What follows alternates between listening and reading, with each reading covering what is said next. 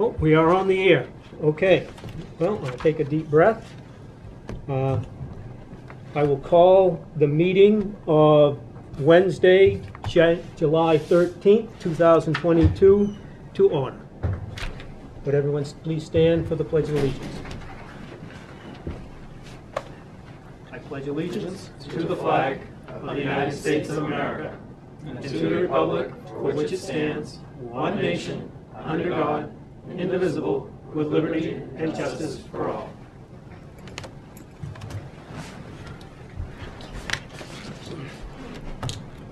Okay.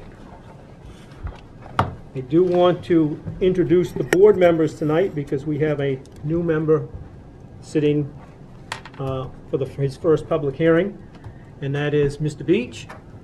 Thank you for volunteering to come on this board for us. And Mr. Cotton, Mr. Wood, Ms. Bovair, and my name is Mr. Ingalls. I'm the chair. We do have the town attorney, and I will foul up her name, but I'm going to give it a real good try.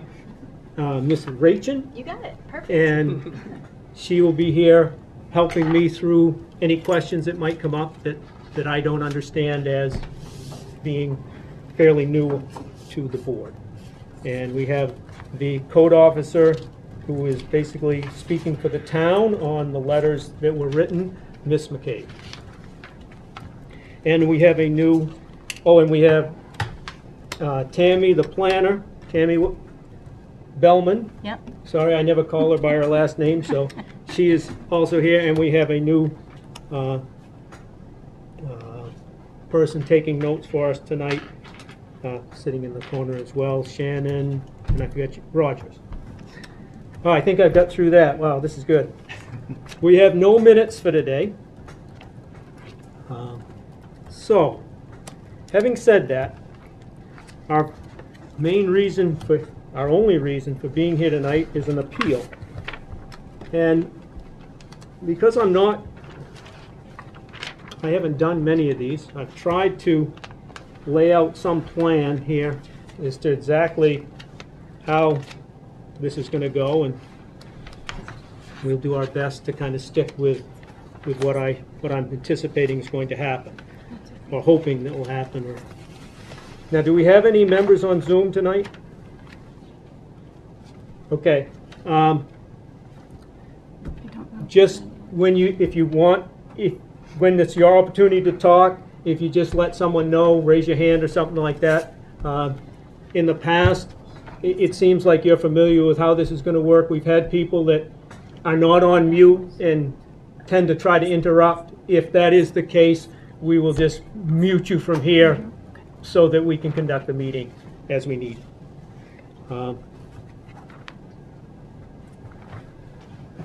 And like any time that we have a meeting, please conduct all the questions through the chair, and that way I can try to keep some kind of orderly fashion on the meeting.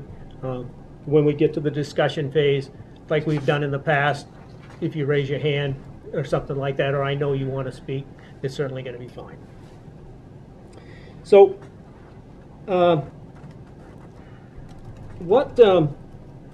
this board obviously is here to try to address, come to some understanding of any concerns that someone might have with an action by the code office or the town that they feel is in violation of the ordinance. That's why we're here tonight. So what we as a board need to do is hear proof. We aren't here to investigate anything. We just, when you're asked to come up and there's a concern, just try to address what your concern is so that we can understand, and we'll ask questions so that you can prove to us that there has been a violation of some sort in the town. Okay.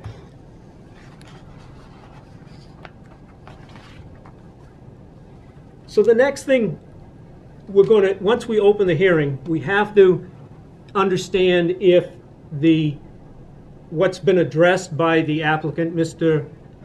Aldaragi, is something that we can act on. So we will be probably asking the lawyer, Ms. Ranchin here, if it's something that she feels we have the authority to even hear. So that's going to be one of the pieces as we open the hearing, just so that that the board can understand where we're at and what our next step is. And Mr. Chairman, if I might just Yes. round that out, you're exactly right.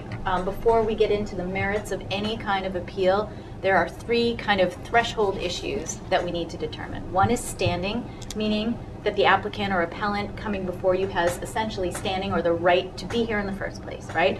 The second piece, of course, is that you need to determine that this board has jurisdiction over it, and that's exactly what you were talking about.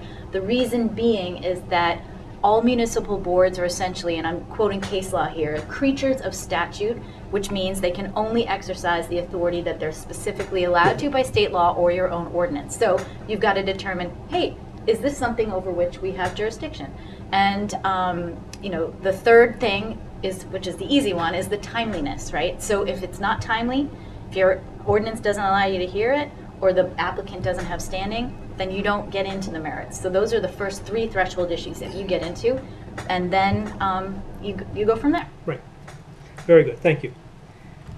So, and if page 120 in our ordinance, if you, as we're starting to deliberate and understand whether we have standing, that's where our authority comes from. So I just I know you probably all are aware of that, but especially with Mr. Beach being new to the board, I tried to put down pages so that when I'm referring to something, we can all get to where I'm at when I'm trying to talk about anything. Does the board have any questions, not about the hearing, about what I've said and how I plan to proceed? If we don't, we'll open the hearing and then we'll start during the process. I just was trying to clarify and get a sense of where we're at, okay? Okay, so that was my introduction. I can flip this over. Mr. Chairman? Yes. I have just one question. I assume that the appellant understands that they have the burden of proof. Right, that's And the burden of proof has to be backed up with evidence. And evidence can be anything from eyewitnesses, videos, letters, emails, but opinions are not evidence. Is that correct? I would agree with you. Okay. Okay, having said that, I am going to open the hearing for Mr. Al-Dejari.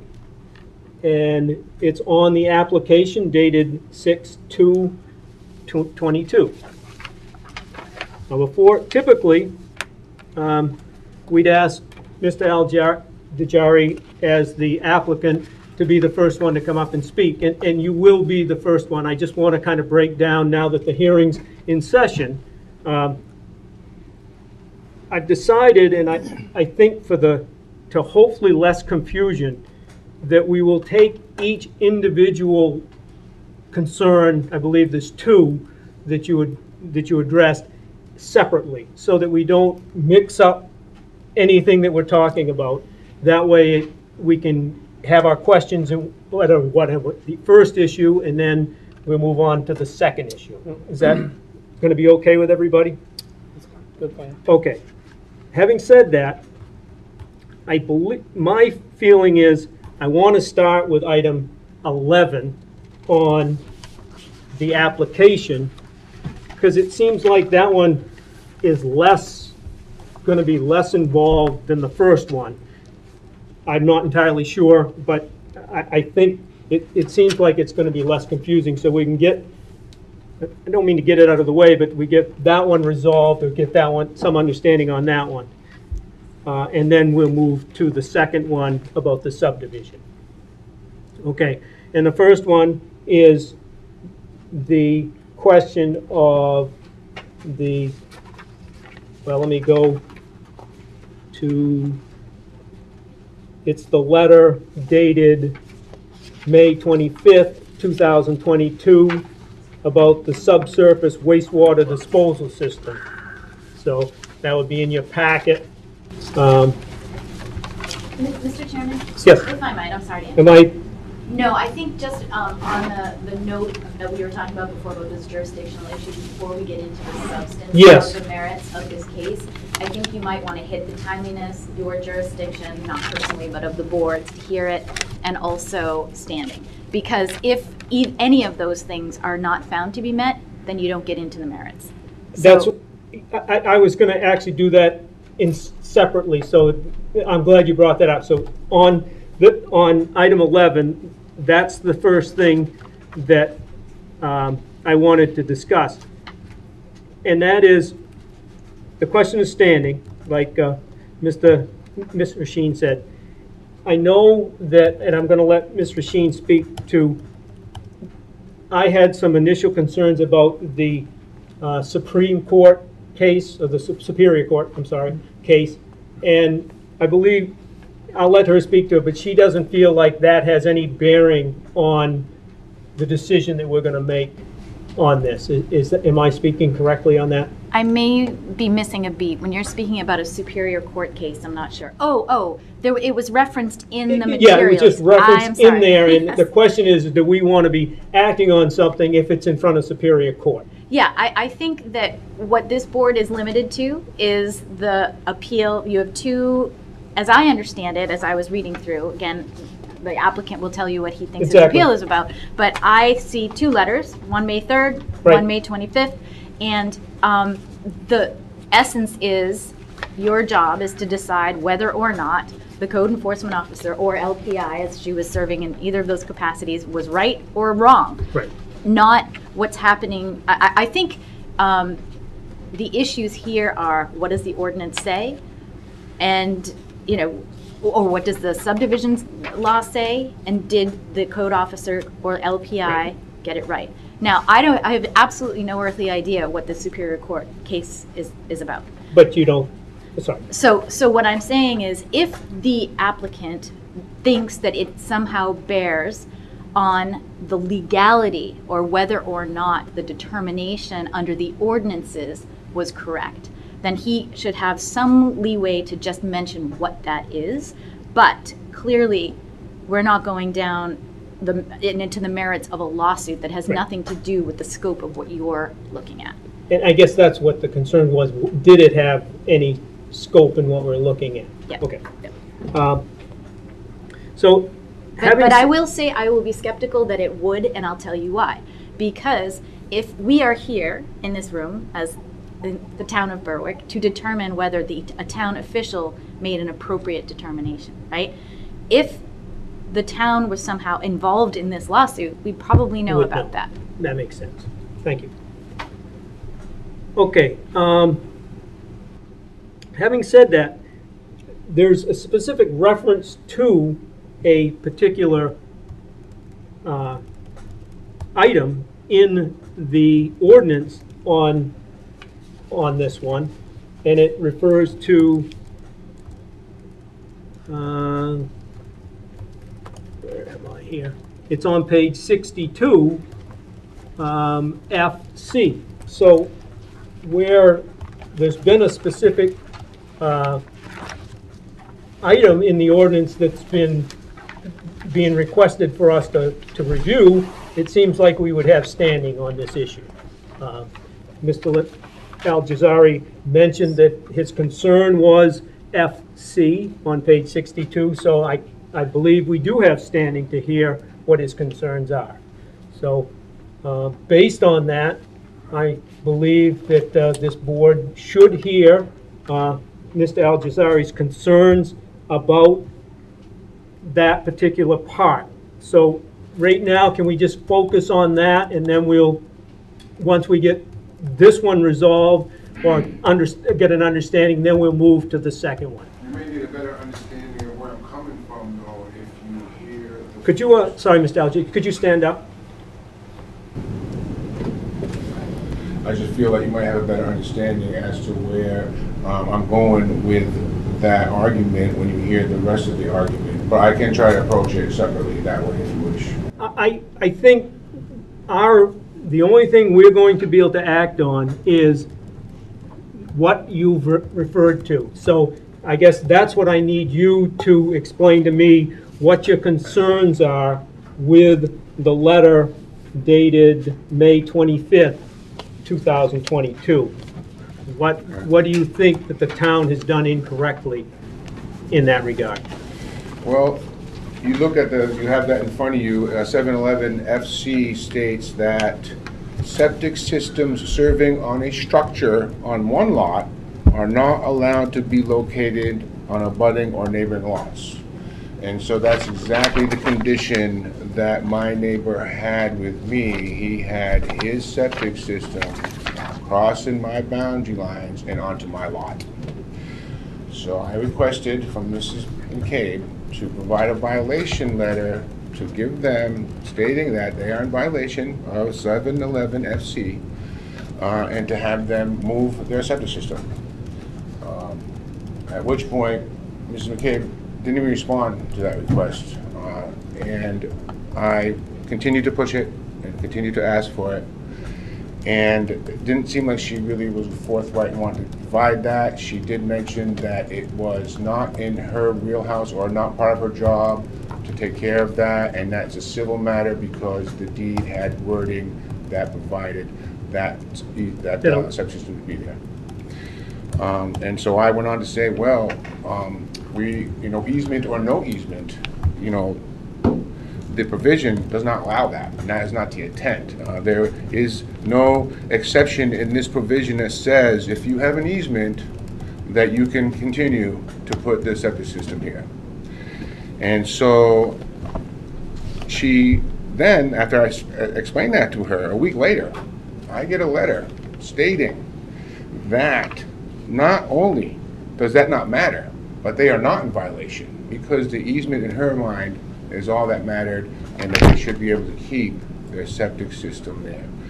So she took what I said when I said there is no exception, and then she added the exception as though that is within her wheelhouse to do so, and sent a letter to me stating just that. You have that in front of you, the letter, everyone? Yep, 25th letter. Okay. So she goes out of her way to say that it's illegal whether the easement was there or not. So to me, that is not in part of what she should be doing. She should have stuck to the code and provided me that violation letter. But as you probably read my complaint, this goes way beyond that. This has to do with her being a neighbor. Okay. And favoritism. So. Now, it's my understanding that the septic system now is located on the appropriate property. Is that true? That's correct. So since she didn't provide me the letter, I sent my own letter to their lawyers and to them saying that you guys are in violation of 711 FC. And so they took that to heart, and they went ahead and moved their septic system entirely onto their land.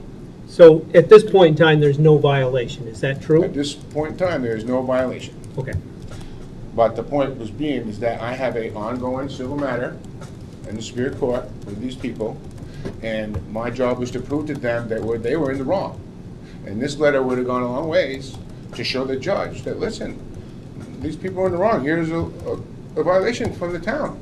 But I wouldn't get it. But now what I got is a letter that favors her neighbor, that says it is allowed, so that they can take that to the court and say, oh, look, the town said it was okay.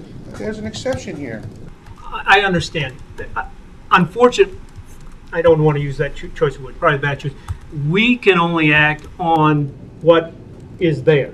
And right now, if that septic system has been moved, there's no violation in the ordinance, so I think our authority at that point in time is done. I don't agree with that, because that letter should have been provided to me. I should have that in my folder. I don't have the only thing I have the authority to do is to look at the ordinance and make sure the ordinance is followed.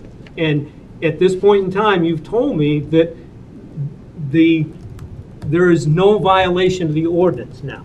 The septic system is on the appropriate property. So I can't make any finding here because I don't have the authority to make that finding. The board has no, there's no violation now of the ordinance, so there's nothing that we can do for a finding. Well, there's a letter. that Just states- one second. I'm sorry. Am I missing something?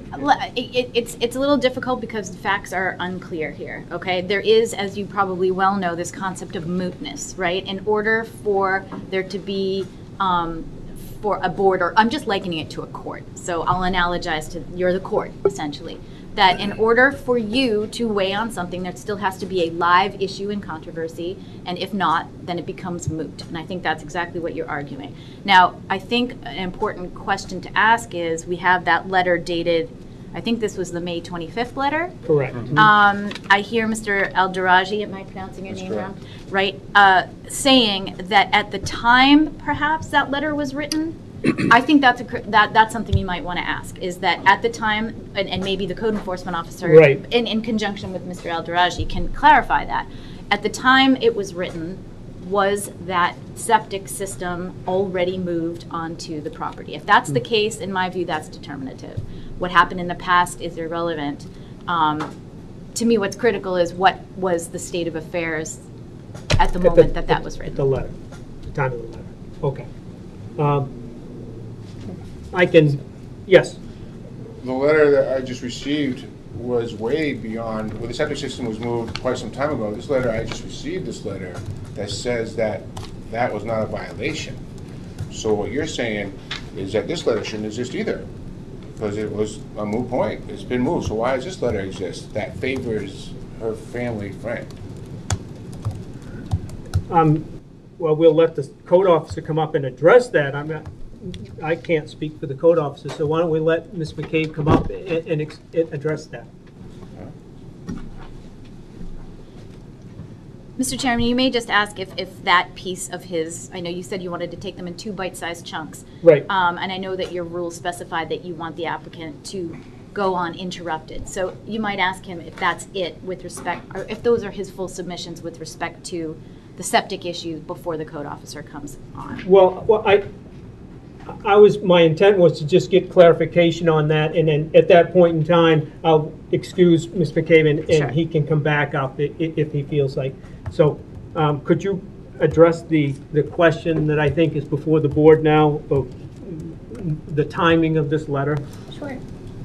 Do you want me to just address that question, or do you want me to just, how Well, would you like me to proceed? I guess, I think it's on the record now that at the time of this letter, that there was no violation. Is that true now? So that is true now.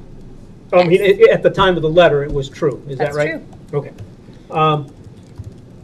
I would like, but can I say a couple things just for Sure. clarifications for the board on behalf of the town? Can Well, I just have some time? I just, at this point in time, I'm going to bring, I know I'm kind of convoluted here, but I'm going to bring Mr. Al-Jazari back up to make sure that, and then if you feel that there needs to be more said from the town, I'll give you that opportunity. Okay, Mr. Al-Jazari? So I guess it's been confirmed, you confirmed it, but the code officers confirmed that at this point in time, there was no violation with the letter. Is that right? And there was no violation at the time of this letter. Right, this letter was written when the septic system has already been moved. Right. And it was because I continued to ask for the letter in emails, saying, where's the letter? How come I never received the letter? Why didn't I get the letter? And when she said that was not in her job description to take care of that, I was quite surprised, because based on what I've read, that is exactly what she's supposed to do, is to see if there's any violations and make sure they get corrected. But regardless, she finally sent the letter, but it was in the opposite of what I was asking for the letter. She made it with an exception. She included the exception in the letter that she made up that has nothing to do with 711 FC. She just threw it in there to make it work. That's what I'm trying to get at. So that in itself is not... I understand, and I don't mean to interrupt, but I can't control her letter. I mean, she felt it was necessary to put that in there, then she can speak to that. But again, as long as the violation, there was no violation at the time of this letter. I think for us as a board, our standing is done. And I Miss Ration said it a lot better than I did, but basically, we don't, there's no violation for us to act on here. I know that the letter may not have said exactly what you wanted it to say, but the code officer is going to put down on the letter, she can speak to it, what she feels is necessary, not what you might necessarily want in the letter. It's going to be her letter with her name and her signature on it. She's going to put in there what she feels is necessary. So I can't speak to her on that. So unless there's something overwhelming more to this part, do you have anything further to say on that? Well, I want this letter to be revoked because this letter is untrue and all it does is favor the civil suit for her friend to win a case against me. So this letter should be revoked. Okay. It's not lawful to say an exemption exists when there is not one that exists. Okay, well, so let's let Ms. McCabe come up and speak to that.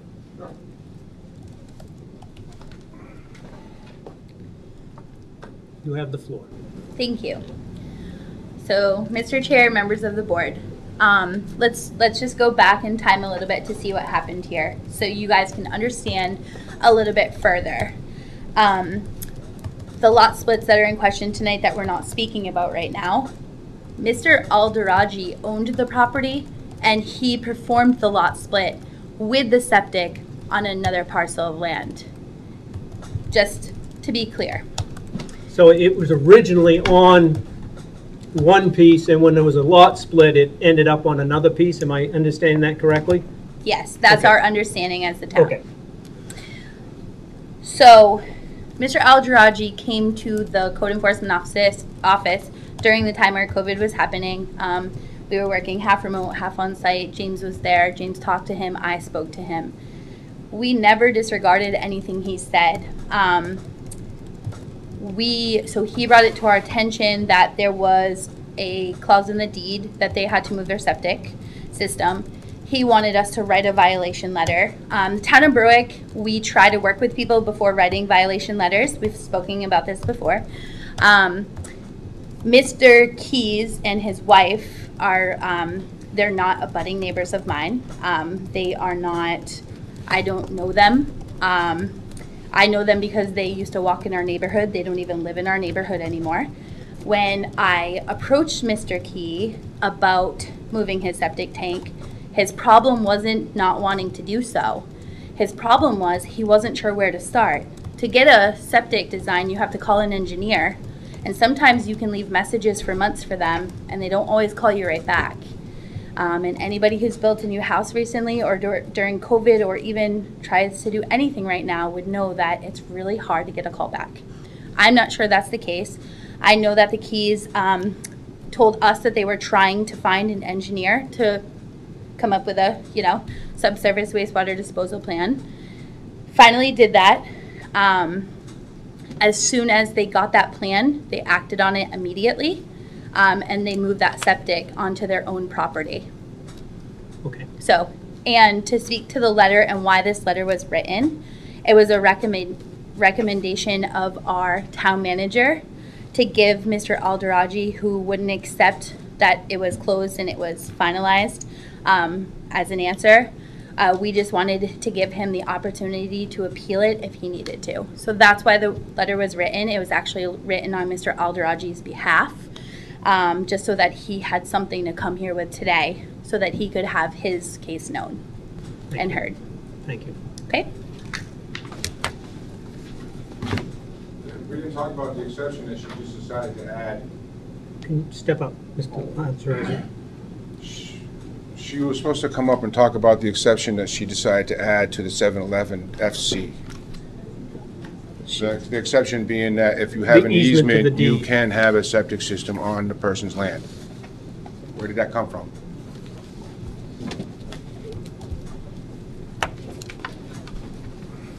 Did you want to speak to that? quickly? Yes, so if you look on the first paragraph of that letter, that actually, that it had an easement access the SWWD from map, U1, whatever, that easement, it says it right there. We included it because it's actually referenced in the Registry of Deeds. In registry of deeds. There, we didn't write an exception there. We put it in there for the board. Right. So you could because access it. That's Yep. that's what you found during your. Well, because that's part of the information, right? So Right. that's what he's appealing. So it's right there, so that if you guys wanted to go on the Registry of Deeds and pull that up, you knew exactly where to find I'd it. like to see it. Yeah, I will just say this is just being procedural. It may have been referenced, but if it's not in the record, that's important. This board doesn't do its own research to find documents. It must be presented by either of the parties. Right. So. Thank you. Do you have any questions for me? Or I think I'm all set at this Thank you. point in time. So I guess I'm going to defer to Ms.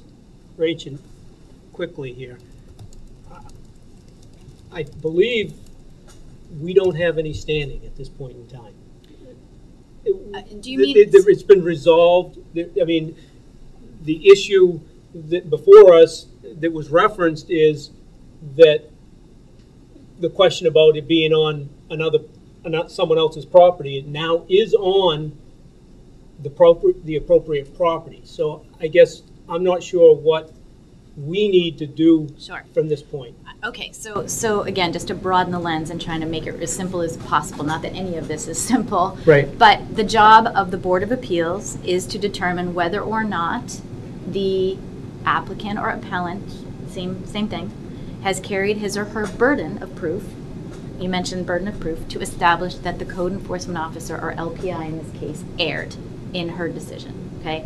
So that's the question. Did she make a mistake, essentially? Okay. And here, you're doing this, and I don't want to throw around legal terms, but we're a Board of Appeals here, but there are two standards of review. Sometimes boards of appeals take an appellate review. You're just kind of looking at the record before you.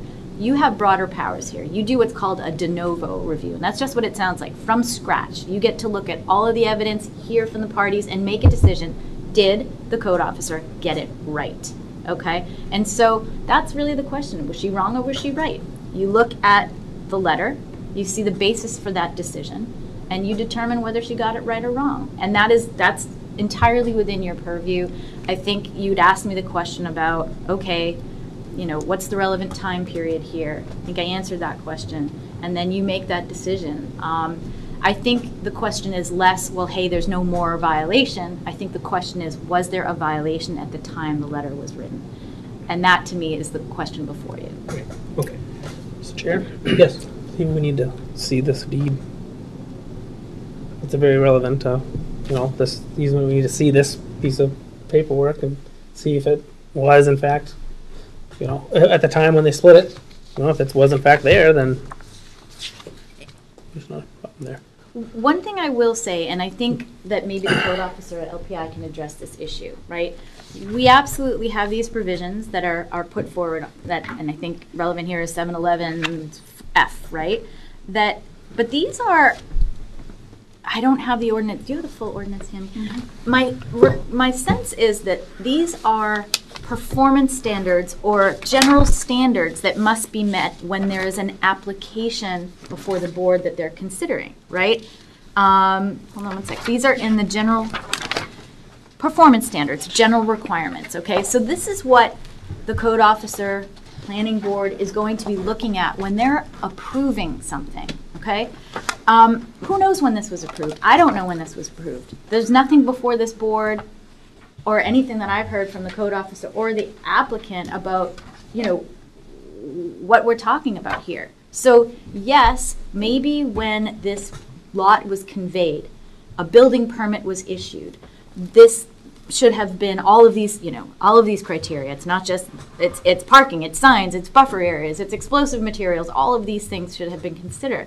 But just because there is a provision in an ordinance that says X, Y, or Z has to happen, if that building permit or that lot was developed 20 years ago, who knows if these were even in effect at that time, right? So you might not have to go into that and look at the easement. You may just decide, look, A, there was a requirement we don't even know if that a requirement applied at the time this deed was split. We have no idea, right? But even if it was, the problem at the time that letter was written was resolved. And I think you can make that decision based on that. I mean, if you're inclined to get additional evidence, by all means, you can certainly ask for that, I think.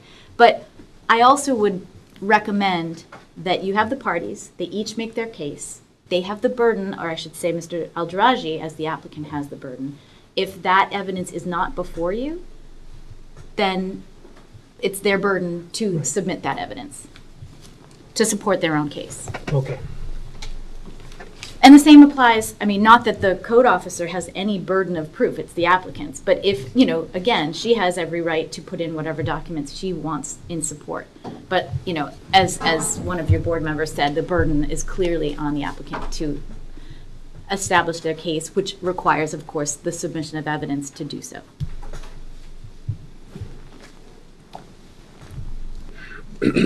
Did you have anything else that's relevant to this?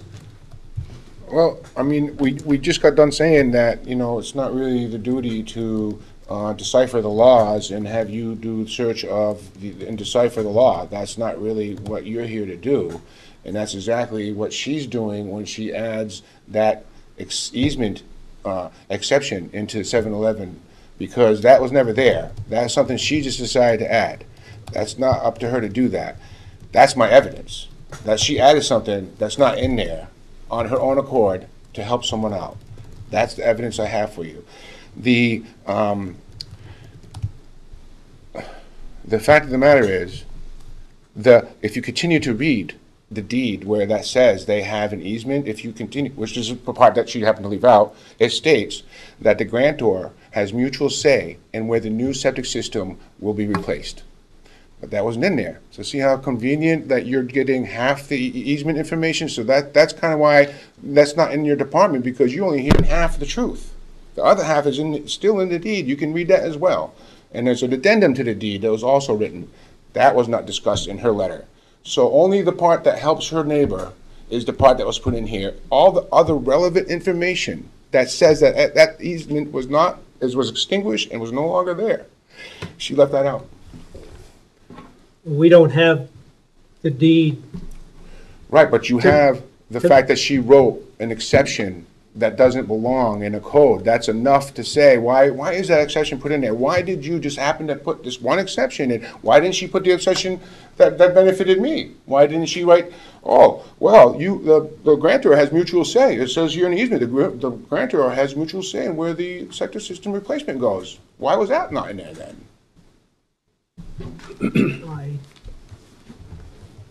Did you want to speak to that? Mr. Chair, we simply put what deed, book, and page it was because you guys get these documents ahead of time. You guys were welcome to look up that deed ahead of time. We didn't write any information that was in that deed, just simply where to find it. Thank you. Mr. Chairman, in an effort to just kind of address some of the issues and concerns Mr. Al-Daraji had raised, you know, as I said, I think the important piece here is to determine whether or not it was an error at the time the letter was met. You look to the ordinance provisions, even assuming they apply here. So let's assume they do. The ordinance says, and I'm citing from 7.11FA, which requires each proposed lot must be served by a septic system located within its boundaries. So the question is, at the time that letter was written, assuming this ordinance even applies, was there a lot serving, or was the septic system that served the lot on that lot within its own boundaries? So, Excuse me, Chairman? yes, Their old septic system is still on my land. They have not removed it. They refuse to move it. They think that was their land, but it's not. They're trying to steal the land. They won't be able to, but they won't remove that septic system. It's on my land still. So this is still relevant. Even though they put the new one on their land, a new one was put on their house to serve their house. They left the old one sitting in my front yard. I expect you're going to have to go to court to get that resolved. I mean, we Well, that's, don't, well, I'm sorry, but that is still showing you that it's abutting, it's still existing. So we thought it was no longer existing, but I just want to back up and say, yes, this issue is still existing because they never removed the septic system off my front yard. So it is still existing. That septic system is still there.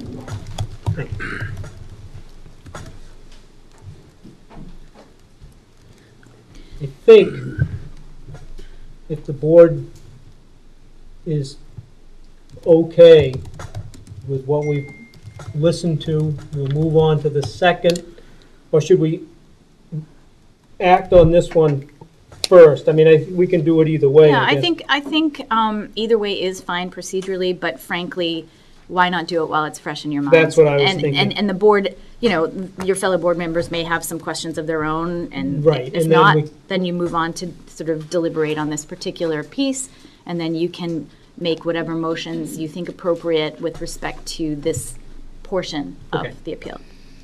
I think that sounds, I hesitate to close the hearing, because typically we, Yeah, I Because don't we- think you need to do that. I would you know, like I just, say, we've done that and then yeah. basically close the They're public not two comment. separate appeals, they're just two Right. prongs. So- Yeah.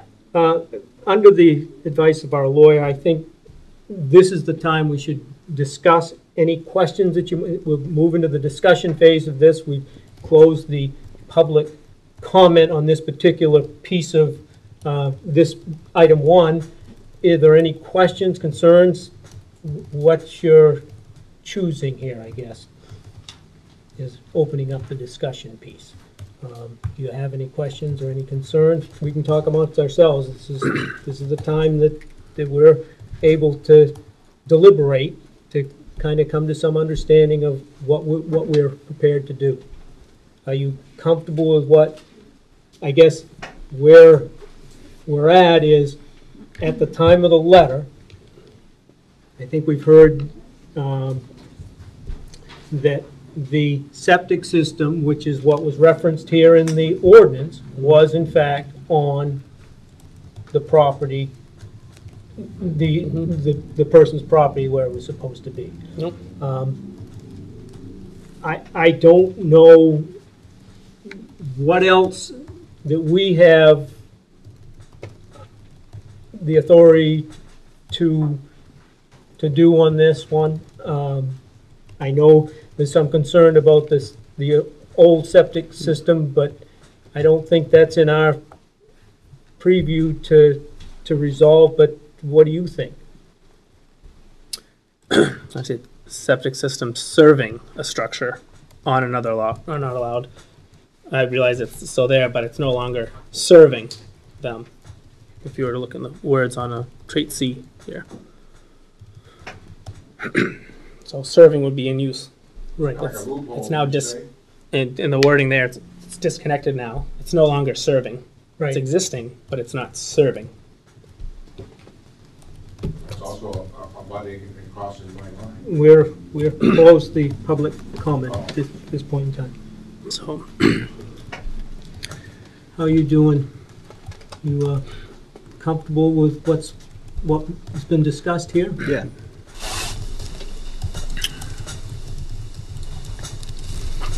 What do you think, Pat, Ernie? You have, I feel like that the letter on this date, the septic had already been moved.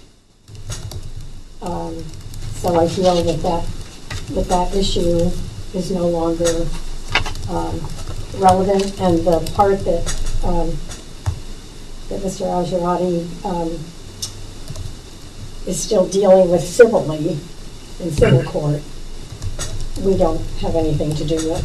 So we only have the letter to work with, and if everyone is in agreement, which seems to be, the code enforcement officer and Mr. Al-Jarati both agree that at this point in time, on May 25th, 2022, the septic system had been moved, then that's the fact. yes. Yeah, it's all about the timing of the letter. And I have not heard any evidence that would substantiate that there was a violation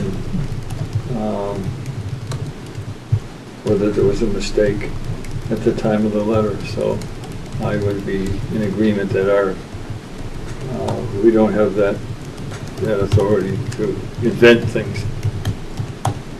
And I feel that the letter is, I feel that the letter then was done, the letter is correct. I don't know if correct is the right term, but the letter is not a mistake. We're trying to determine if that piece of her decision is a mistake or not. I would say this letter is not a mistake. So, do we want to make a motion to, I guess I'm going to, Absolutely, I'm happy to help formulate, and I can sort of lob something out there, and instead of repeating it, you can say so moved, and somebody can second it, and All right. you can be off to the races if you agree. So I think what you could say is, you know, whoever makes the motion could say, I move to deny the appeal relating to the May 25th, 2012, excuse me, I am really dating myself, 2022 letter from the CEO LPI indicating that there was no violation. I think that's what you say. Does that make sense? That you're basically, you're denying the appeal on the basis that the May 25th, 2022 letter was in error.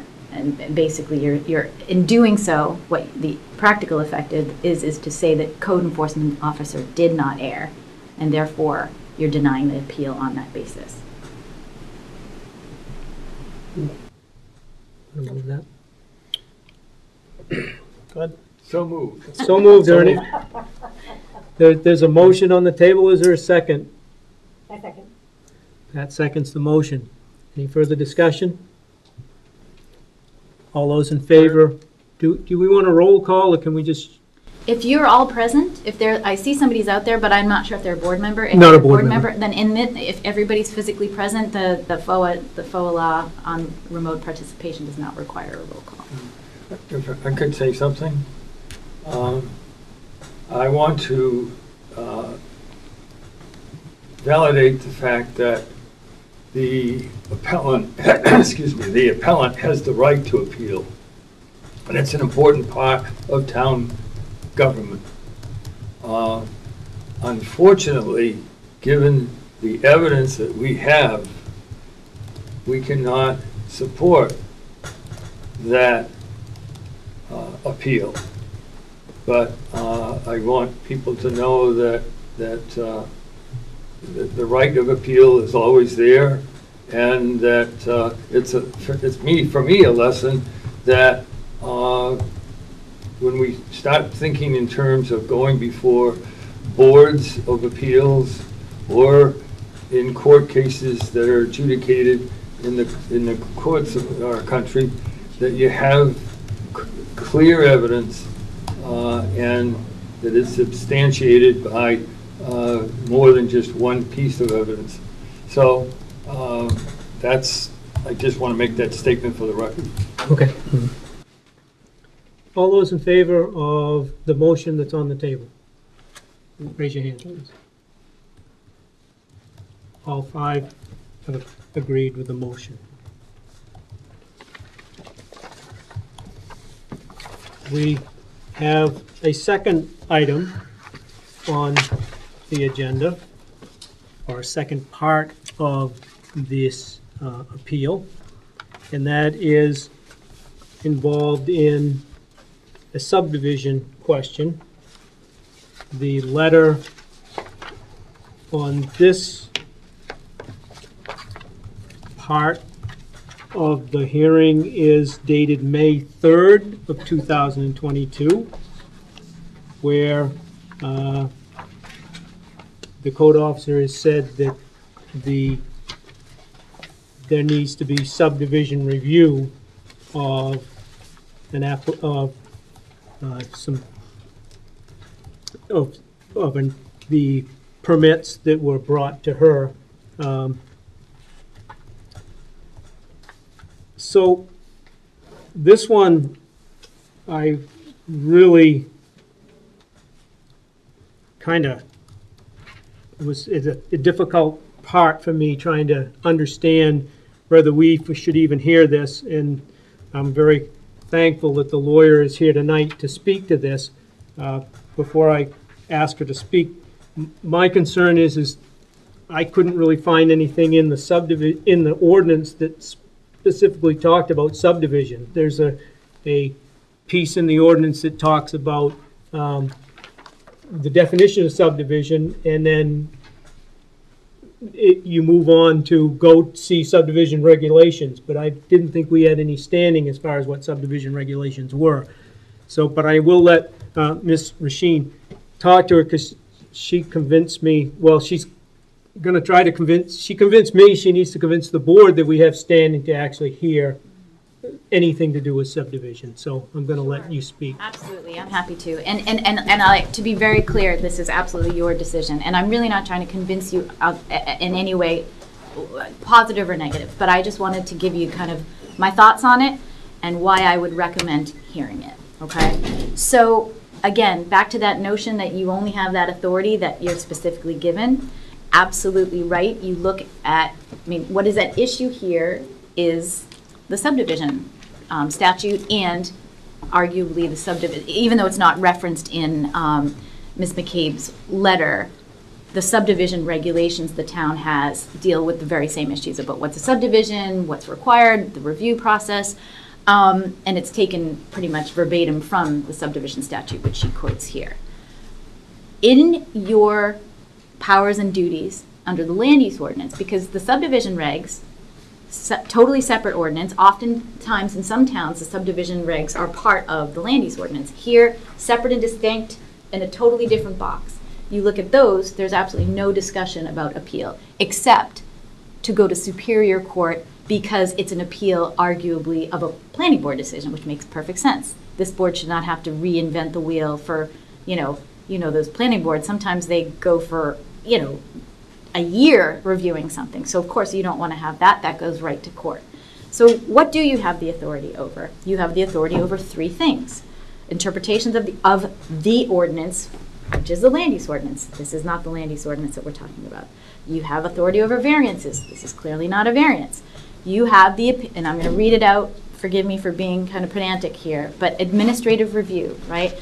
You have the authority to hear and decide appeals where it is alleged that there is a land use violation, let's put a pin in that, or an error in any order, requirement, decision, or determination by the code officer in the enforcement of this ordinance, okay?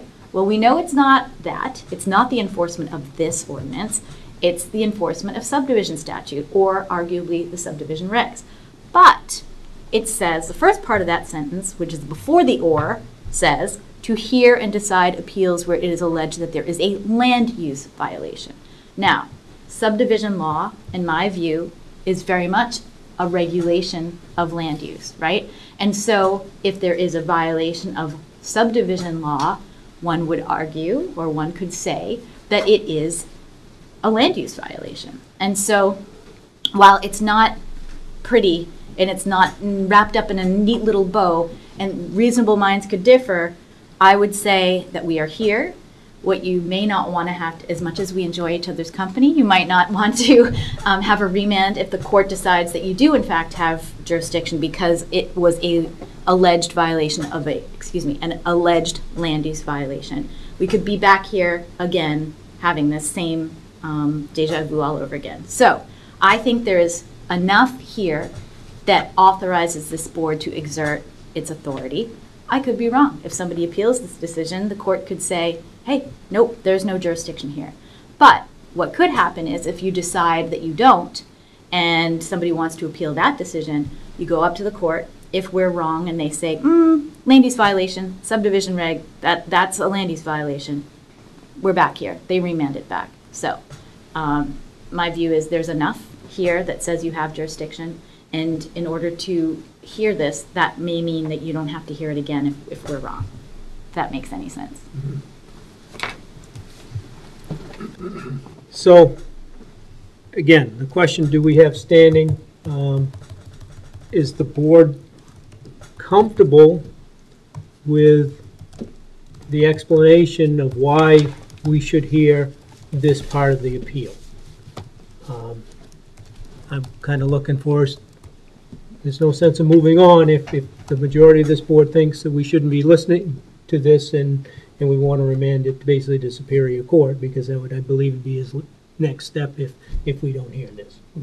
Are we okay? Yes. Okay? Fantastic. So, having said that, Mr.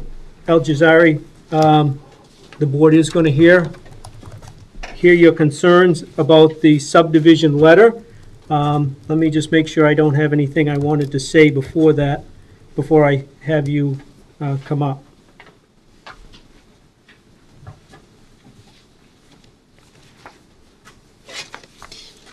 It looks like, so we've referenced the letter. Everyone has a copy of the subdivision, so that before we get started here, we know. No.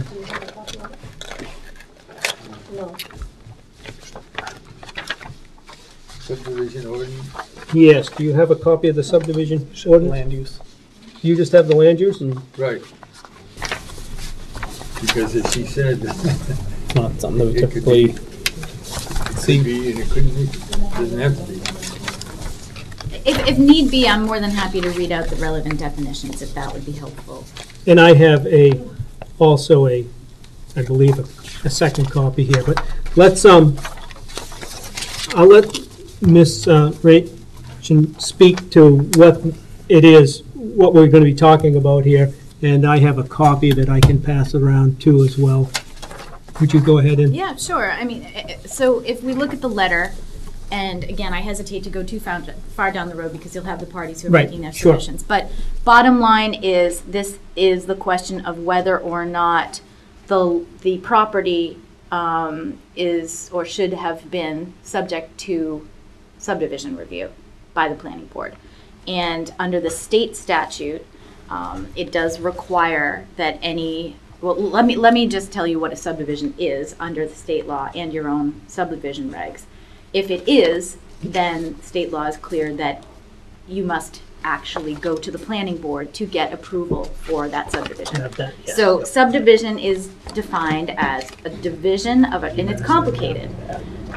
A division of a tract or parcel of land.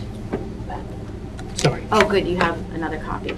A division of a tract or parcel of land, which itself is a defined term that we should look at the definition of that. But a division of a tract or parcel of land into 3 or more lots within any 5-year period that begins on or after 1971. So this is the tricky part.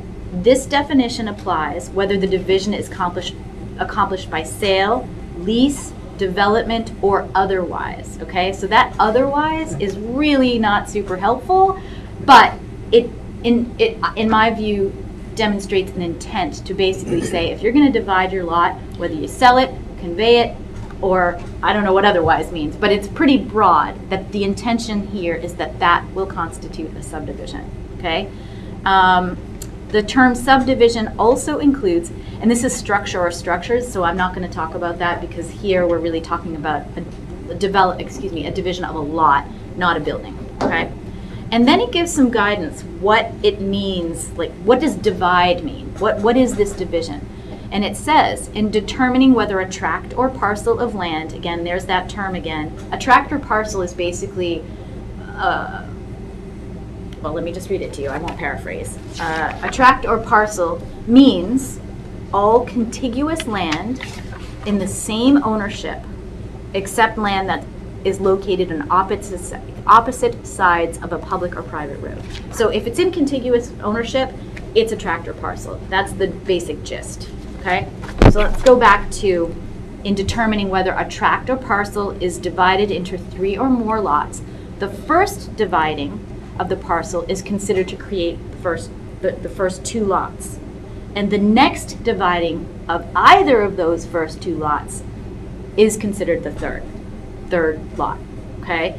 So then there are a bunch of exceptions to that. And I won't go through those.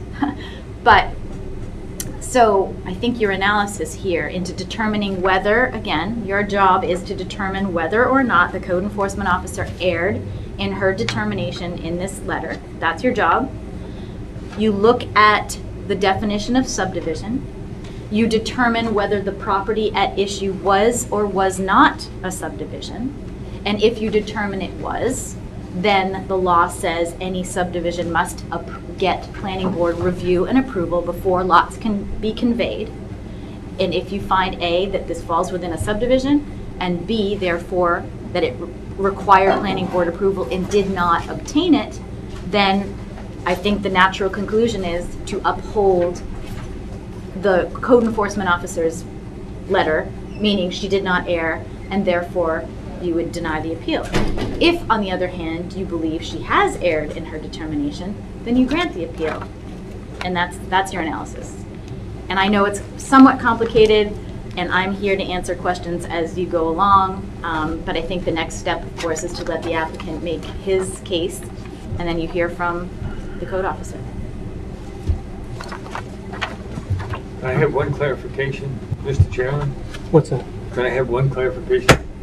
You mentioned across the road. Does that mean that means contiguous? The tractor parcel? You had one lot, and you had two lots on one side of the road, but one of the third lot is on the other side of the road. Does that still mean contiguous? It does, except lands located on opposite sides of a public or private road are considered each to be a separate tract or parcel unless, and this is critical, the road was established by the owner of the land on both sides. Okay, so that's a critical piece of information. Because it was originally contiguous, and therefore they put a road in. Exactly, exactly. So that in and of itself would not mean they're separate tracts. Right. Good question. Thank you. Yes. Okay. So everyone's got a somewhat of an idea. I think that it's could probably get a little confusing on where we're headed with this. So given that, Mr. Alcesari, would you like to come up and present your case?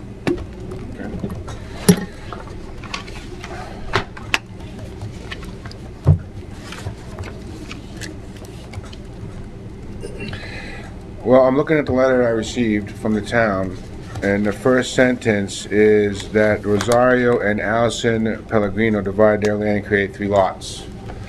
Now, I'm not sure why that's on this. I bought, my mother and myself bought these lots in good faith. I mean, we were told that these were lots that we could purchase, and we purchased them, so I'm not sure how I'm responsible for something that they may have done. But I will say that it was divided up by civil consultants, and from what I can understand, it's been legal.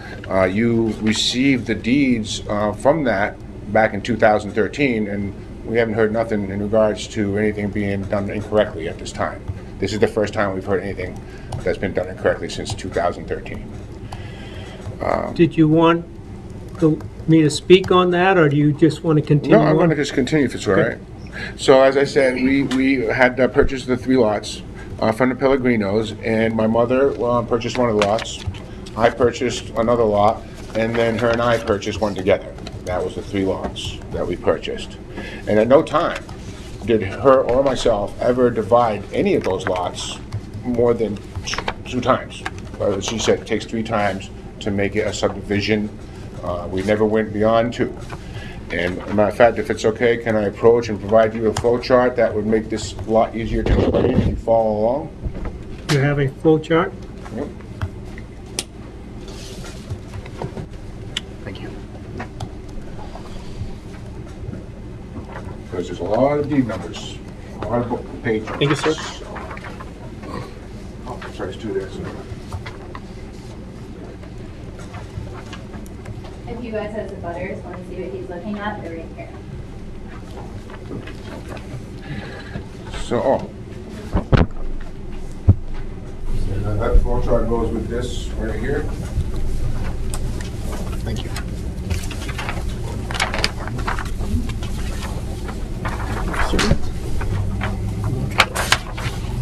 Oh, good, it's big enough to see And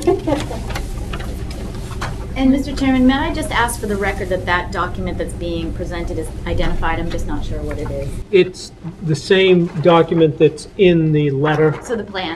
Yes. Plan, okay. Well, the same one that was in his application, it's just a lot bigger. And did you get a copy of the flow chart? I have it, yeah. Okay. Thank you. So, So do you have another copy of that bigger plan?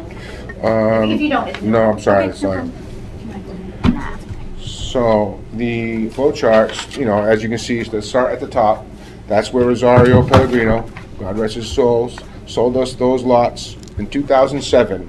Number one was Joyce Alderangi. Number two was Joyce and Adnan Alderangi. And number three is Adnan Alderangi. So that was on January 8th, 2007. And those are all book and page numbers and all registered in York County Registry of Deeds. 1, 2, 3 there. And what I did there is I put 3 different boxes so you can just follow along and it shows quite clearly that we never divided any lot more than 2 times. And we only done it once. So I've owned this lot for 15 years and we've only split it once. So if you follow the arrows down, under number 1, we sold 1 lot to a Tom Michelson, and that's his book and page number. And the other lot went to my father-in-law, the back lot to that lot. That back lot went to my father-in-law, and he held on to that. And the number 2, Joyce and Adnan Alderangi, we decided to keep that. I put a garage on that. That's probably going to be where I put my home. So that was just showing that it's just the 2 lots under the same name. Nothing fancy there. Number 3 is under my name, and you can see I sold the front of the lot to Roman Pascarella, and I kept the back lot for myself just to have. And now you can see those deeds are all been registered, and they're all in York County Registry of Deeds, so there is no issue with that can be looked up. That's all verifiable. So at that time, as Jen had said, I had gone in to discuss getting a building permit and to start working the land. The economy was coming back, and I wanted to get a building permit to start building, and went to go talk to them, and we discussed it, and we talked about property lines and frontages and where the driveways would go and all to that effect. And it came to our knowledge that the tax maps were never adjusted when those deeds and lots were developed in 2013.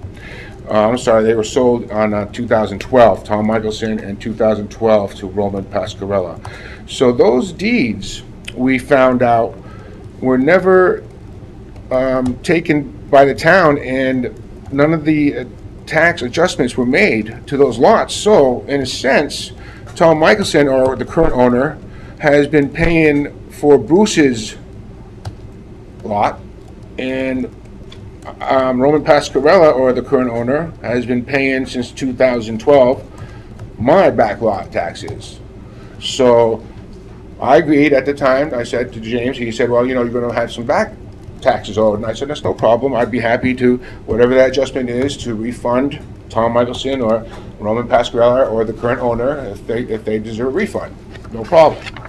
And his comment was, to make that happen, I had to register the deeds so that the taxes could be done and the permitting process could begin. So then at 2021, I went ahead and registered the deeds upon his request, just to find out, not too long after, that same action of registering those deeds is now, he's saying, is my violation, and that I will have to start all over again, because now those lots are all 1 lot now, is what I'm being told. So that is pretty interesting just all by itself. If you think about it and you look back at this, you would say that had the town just adjusted the tax map back in 2012, that for Roman Pascarella and Adnan Alderangi, and then for Tom Michelson and Bruce Brady in 2012, if that was done, then there would be no issue here. There would be no back taxes owed. there would be no need to think I would need to register and record all the other 4 deeds that I had. Now, mind you, I had those deeds for 8 years. And I said to James, I said, I don't think we need to really record this until I convey or sell one of these lots. And then, but he insisted that that's the way to get the permits, and who am I to argue with, the planning board manager at the time, so of course I registered the deeds. But what's absurd here is that by registering these deeds upon request, I am being told I'm in violation. And that these lots are all contiguous now, and I'm back to 1 lot. And I have to start all over again. So that's what I'm being told by code and by James. Now, so of course I asked to talk with them and have sit downs. I mean, there's all kinds of emails where I requested more information, and I've received nothing relevant to why they feel all of a sudden I have to start all over again. But you can see clearly in the flow chart that none of the lots were ever divided more than twice.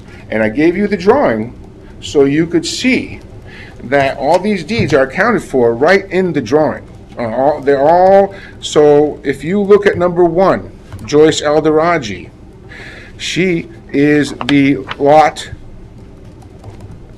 A. So that's lot A right there.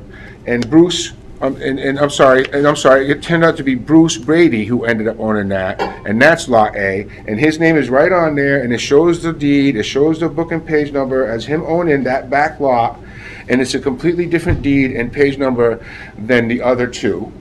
And then you'll notice on number 2, that was for Joyce and Adnan, that was lot B and C, and I say again, my garage is on B, and C is right next to it. We haven't really decided what we're going to do with that, so we didn't convey that to anybody or sell that to anybody. But the page and book number are right there, you can see those. And then on number 3 is lot D, and you can see lot D where the name is there and the book and page number, all different from what is seen on the other ones, and Norman Pasquarella right in front of it. So there's no surprises here. Everything has been registered properly, recorded properly. So I'm confused, to say the least. Well, I was confused until I learned what really was going on. And then you know that story. There's a family friend that she's trying to We'll keep, help. we're just going to stick with the facts here. Yep, that is a fact. So, in your flow chart, you're saying that all 6 of those deeds, when you broke each of those 3 lots up, those all had deeds that were recorded? Yeah, everything's been recorded. Everything you see listed on that flow chart is verifiable. When were they recorded? It says right there, 2012. Okay, so So you must have received a copy, or Berwick, I know, receives a copy of every deed from the York County Register deed once they've been recorded. And so someone must have dropped the ball and not done the tax adjustments that they needed to do and notify the people of the new lot lines. But you're only showing 2 that were recorded in 2012, is that true? Yeah, well, 2012 is for Roman, yes, and Tom, because the other lots deeds are still, as you can see, they never changed. They went from the top box of unknown, say, look at number 3. So that's unknown Elderaji. At that book and page number, carried on down to the next box. It's still the same deed, never changed. And that goes for all of the other boxes as well. 1 deed carried down and 1 deed was developed for the new lot that was sold.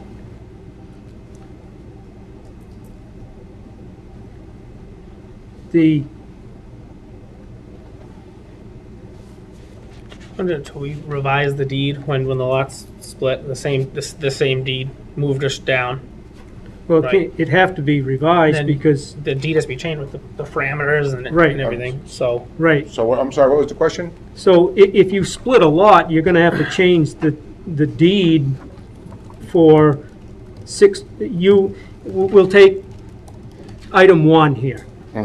So you got Joyce, and it gets split to Tom and Bruce. You got 1 deed that's registered, new deed, and then the map, the size of 61-1 has to be smaller now, right? If you've cut a piece out of it. That's correct. So that deed, shouldn't that have been registered? It has been registered, and it's under book 16412 and page 184. And that date, I'm sorry, I must have omitted that date and when that happened. I apologize, but that obviously you can refer to the York Registry County Deeds to see that that is there. I just forgot to put the date on that. So do you have the date? I mean, did No. they get recorded at the same time? I don't have the date on me. It would have had to be, the action affected I both imagine it's pieces the at the same time. Yeah, I imagine it's the same time. Well, it's in the same. So that one split.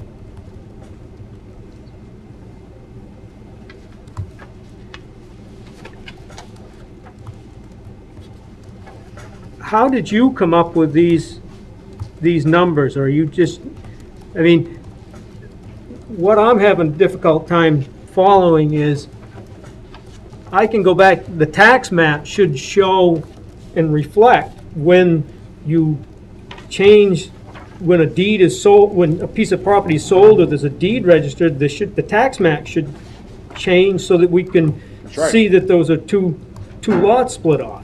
I agree, and that's why I was told that each deed that's registered at the York County Registry does get sent to the town for that reason.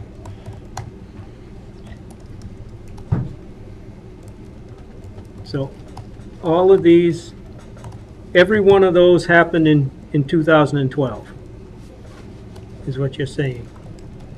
All those splits. That's what I'm thinking. I apologize, I missed that one date, but yes, that's what would make sense. Well, Well, there's it's 1, 2, 3, 4. There's four of them that four don't have a dates date. that aren't there. And that's the four that carry down to the next. And that's the four that carry down, Right, so, but they never needed to be carried down. They could have been left just the way they were. They never needed to be carried down. Because the tax adjustment could have taken place right within that one box frame right there. We never needed these other deeds to be registered to take care of that tax situation. I could have held on to them. wait a minute here. So you registered them twice? No. I mean, you're showing that you registered those 4 deeds in 2021, not in 2012, right? So this is when James said, hey, or it was not known yet. It was kind of not known by the town. He did it, York County Registry of Deeds. And then when he came to inquire about doing some building, and said, oh, these aren't on our books. So he said, register them. So he went up and registered them again. And that's Can you what's screwing register them now. twice? So, I think you can register things twice, it happens all the time, but I'm not sure if that's what was No. happening. What actually. happened, why they had to be registered a second time, it didn't have to be, first of all. We didn't have to register them a second time. But why there are different deeds, sir, is because there's so many right-of-ways and so many different things that had to be signed over. So a small triangle may have been on one person that had to be moved to another. So the reason why those are all different deed numbers is because all the square footage and all the perimeters of the lots all changed. The frontage, the sidelines, everything changed at that point. So of course, they would need a new deed for that. And that's why they're under new numbers. But again, none of that had to happen. I've had these deeds for 8 years. I've had these since 2012. So do you have a copy of those deeds for us to see so that Well, we they're can? in the York County Registry of Deeds. They're all Well, registered that doesn't now. help us tonight. I mean, we need to see the deeds and some dates. I could have printed you 100 deeds today, but I was gonna save a tree. These are all online. I didn't think you'd need to see every one of these deeds. Well, we're talking about when parcels got broken up, and are we following the 5-year time frame for breaking them up? So Well, these- clearly, we need to see when these deeds, when this happened, and at what time these, what date these deeds, at the time that these deeds came into effect. Yeah, well, I wrote them all down. I missed, like I said, I apologize for the one that was missed. Well, you've missed 4, and it's the same 4 that come all the way down, and I think that's that's where we're at the question right now, is we've got 4 parcels here Yeah. that Well, if you want, I can take your laptop and go on yorkregistry.com right now and find those dates for you in about 10 minutes if you want. And we'll take a recess. I can come back with the dates if that makes you happy. Mr. Chairman, Yes. can I ask you a quick question? Yes, Aaron. Could you, in just very simply, what is it that you're appealing? They won't Because give me you have any. the right to appeal, but I need to know what exactly, in good, clear language, what you're appealing. I'm appealing the fact that Jim Belismo and Mrs. McNabb here want me to go back and start all over again through the planning board to get a building permit. So I'm trying to get a building permit, and I'm appealing the fact that they're denying me a building permit for a lot that I divided legally. Which lot are you trying to get a building permit for? I was trying to start with Lot A. Doesn't Bruce Brady own that now? He did, but I've since purchased it from him, and now it's deeded under my wife and my name. And you're saying that that the letter that's being referenced in this appeal, which is dated May 3rd, is the letter that you're saying is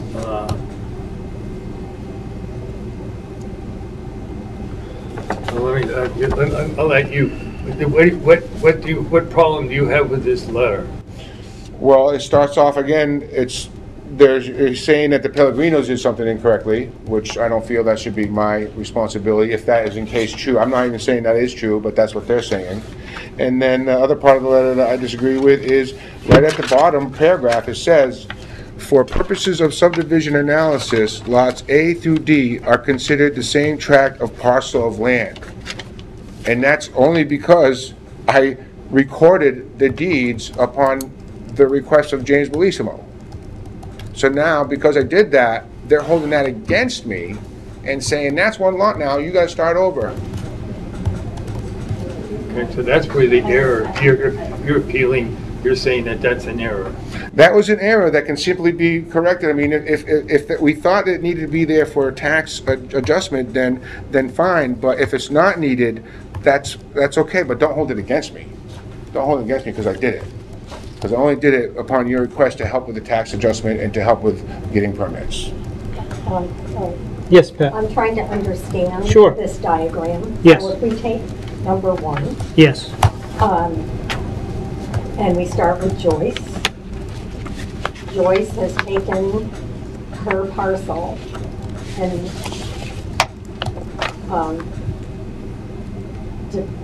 divided it once to Tom, and then divided it again to Bruce. No, at the time of that, she got rid of both of them. She got rid of one to She only Tom, had one. and got rid of She one. only had number 1, And now she got 2.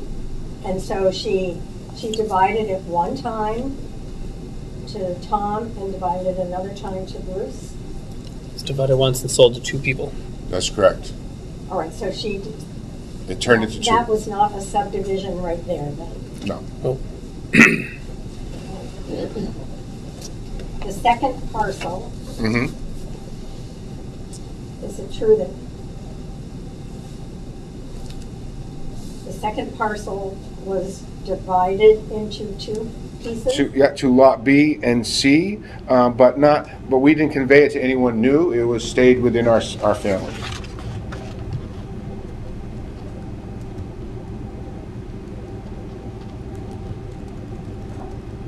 And then the third one, again, is only into 2, and one I kept with me, and one I sold to Roman Pasquarella.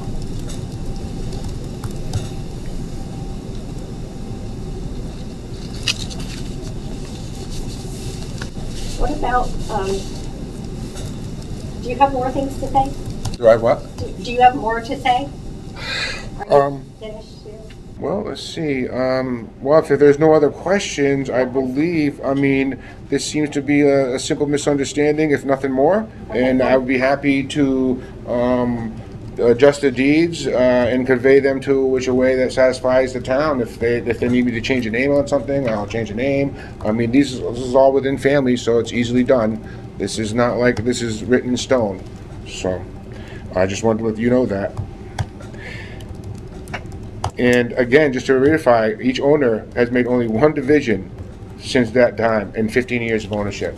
It's not like we were just dividing, going crazy, dividing lands everywhere. So I guess that is it for me then.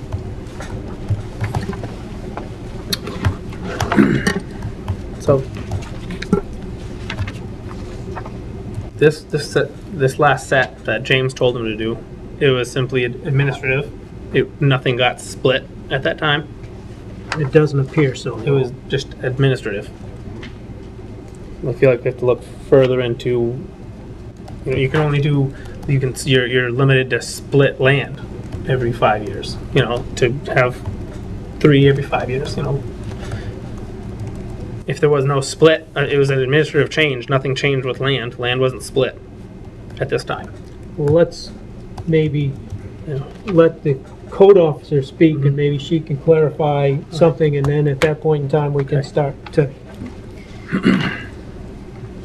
Mr. Chair, members of the board. I'm going to first read the memo that I have written for you today, and then I'm going to clarify some information for you, and then I'll be done. On January 5th, 2007, the Pellegrinos divided their land and created 3 lots in a 5-year period from the same tract or parcel of land. 1, Pellegrinos to Joyce Aldaragi.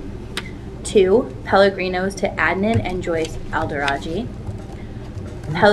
Number 3, Pellegrinos to Adnan Aldaragi. Those 3 right there. The above explained lot split required subdivision review then, by the Town of Berwick Planning Board, which was never applied for. Mr. Aldaragi has outlined for us today that in the following years, the 3 lots were then divided or conveyed on several other occasions, resulting in 4 contiguous lots owned by Adnan and Tina Aldaragi, better described to you as lots A, B, C, and D in front of you, and 2 other lots owned by other individuals at this time. None of the described lots have ever had planning board approval, or it was never applied for planning board review at all. My recommendation for Adnan Aldaragi, Joyce Aldaragi, and Tina Aldaragi is just to simply apply for subdivision review for these lot splits from the Town of Berwick Planning Board, as lots A through D are considered the same tract or parcel of land under 30 MRS 4404, Section 6. If you have any questions for me, I'd be happy to answer them after I explain 2 more things. On January 12th, there was a memo written from the town manager. Do you guys have that in front of you, or do you need it? We don't What have. year? Don't have it. What year? 2022? Okay, now. No. Okay. We don't have it. Oh, okay. This is from the town manager. This is from James Lisma, town manager. Thanks.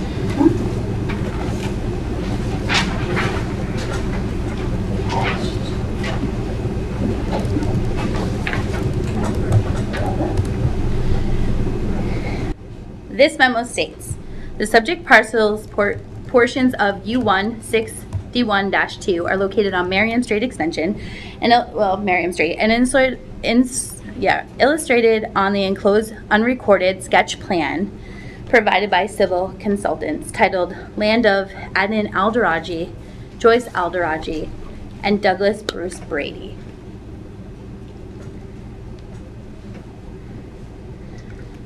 Shall I continue, or do you need to? Okay. Adnan and Joyce Aldaragi conveyed 4 lots to Adnan and Tina Aldaragi, illustrated on the plan without planning board subdivision approval.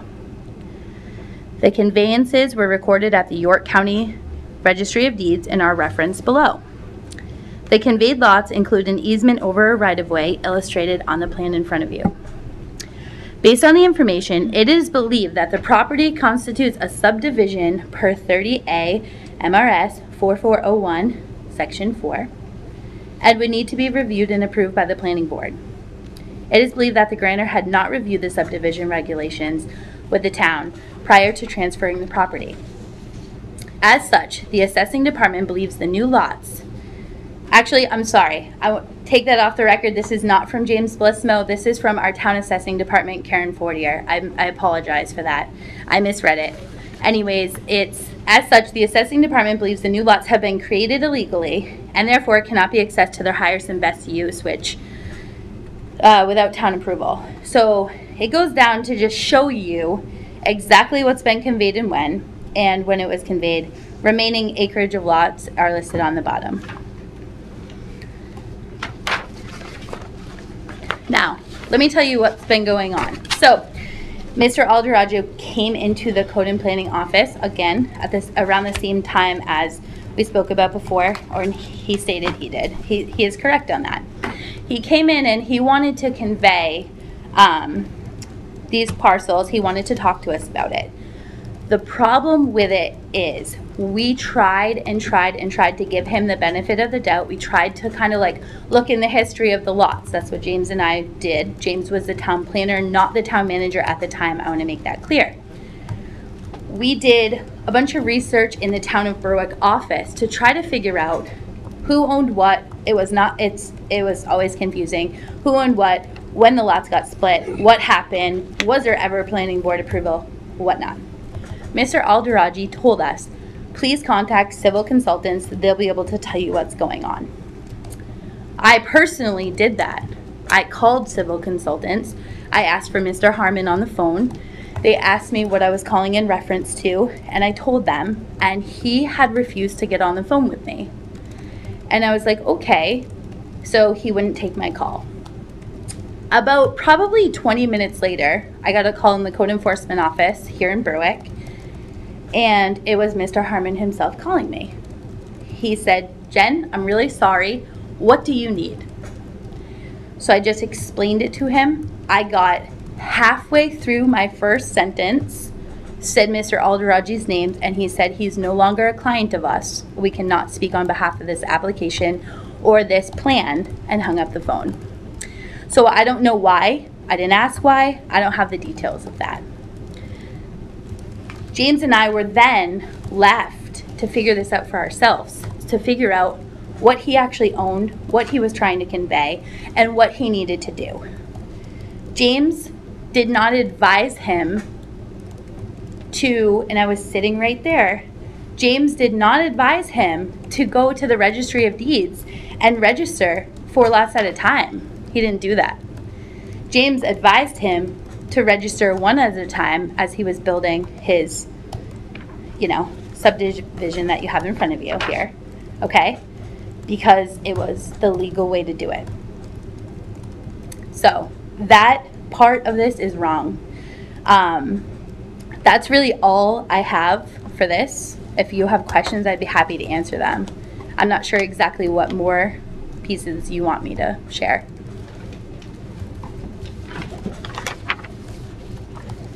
Do you know, I guess the part that still confuses me is how we recorded these pieces of property twice?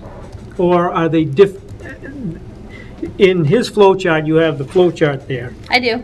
It shows a book and deed for the middle section of this flow chart, but there's no dates on those. I think if we had dates on those. Mr. Chair, can you hold on just 1 second? Oh, sorry. Can you just tell me what's different on the two? Just so I know. Yeah, so I didn't have the date here, so I added the dates here. It's different. It's the wrong date, so I changed the dates. Then I added a date here. Didn't see it. So I just added dates pretty much so it'd be more clear to understand. The names and book pages and all that are the same. Okay, so I don't know which document is correct. So we both have 2 very different documents here. So the document I have has, you gave them your version? Okay, so the version that we got in the code enforcement office, the planning office, and the assessor's office has Bruce Brady, Joyce Alderoggio, and Adnan as their divided parcels of land for 9/11/2013. In the middle, we don't have any dates given. Do we have the copies of those? There's a whole bunch of them. Right here. Yeah, that would be great. Mr. Chairman, can I ask, I think, I'm not sure which one I'm working off. Can I have the version that was just presented to the board? So this is the old Mr. one you have, Alderoty, do you Jen? by chance have an extra copy of the the old flow one? chart you presented? Is this the old one? Is this the old Still one? not Yes, dates on- but not the says one no that was dates. presented. I don't think you have this one then.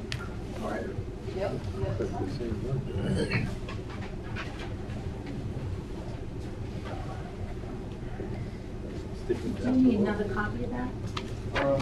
Thank you so much. Appreciate it.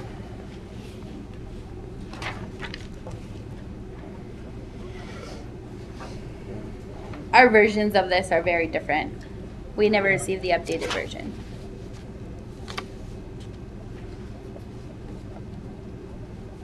So what is this you just gave us? That's, Me? no, That's the flow chart that's the flow chart that Mr. Alderogy presented to us in the code office. This is the document that he submitted to us. Oh, This is the document that he submitted to you. oh, okay. It's updated with dates.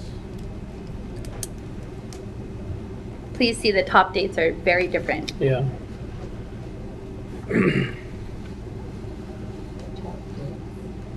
so, For the three first Our lots are one. document divided has into 2013, his has 2007. I changed the dates to be reflected more accurately. Oh, I see, yeah.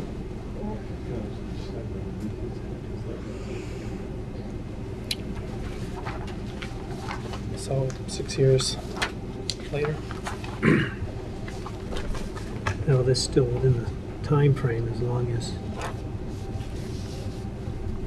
So, looking at your chart, Mine or Mr. Alderogy? yours, the Mine. one that you presented. Okay, yep. It looks essentially, we're at, when we come off Lot A, and we're at created Lot A, was that recorded? It shows it was recorded. What date was that Lot A recorded? So we have no information on that in the town assessor's office. We never see those recorded deeds. Okay. And I those- thought we were supposed to receive recorded deeds. If they're recorded, we do receive them. If they're not recorded, We do not. So we think that those don't exist? well, I'm These just numbers? telling you how the assessing department works. They get it directly from the registry of deeds, Yeah. and they record every single deed in our system and update it.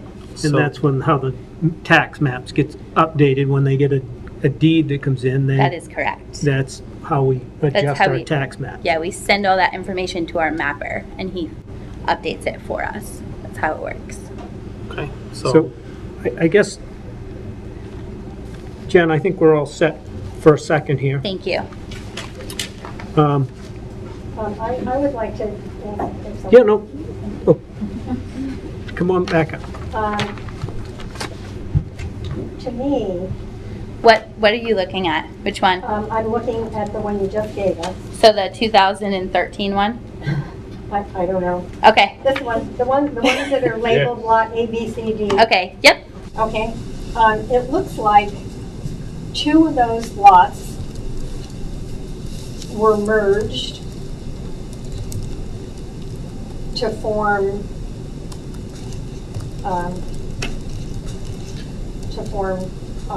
some of these things. Yeah, Bruce Brady and Joyce merged their pieces in order to create the lots A, B, and C. Okay. Is that the way I see it? It says portion merged. This is not my flow chart. I'm not sure. It's Mr. Alderogy's. I didn't create this. All right. Sorry.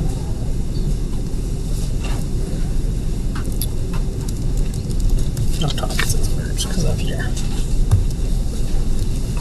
It's convoluted.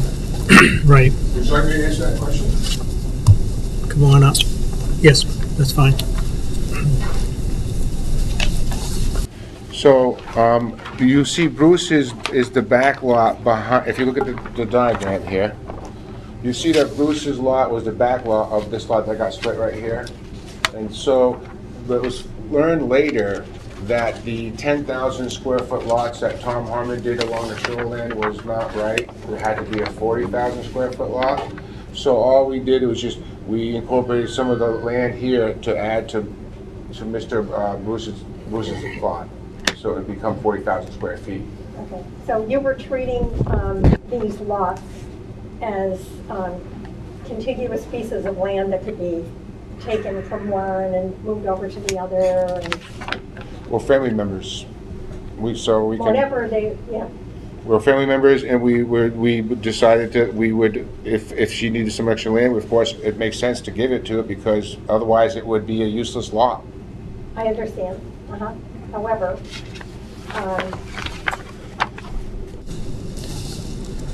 by shuffling these around, you actually created a sold lot, Lot A, Lot B, Lot C, Lot D, and another sold lot. So you've created 1, 2, 3, 4, 5, 6 lots. I have not created 6 lots. The 3 of us created 1 lot apiece.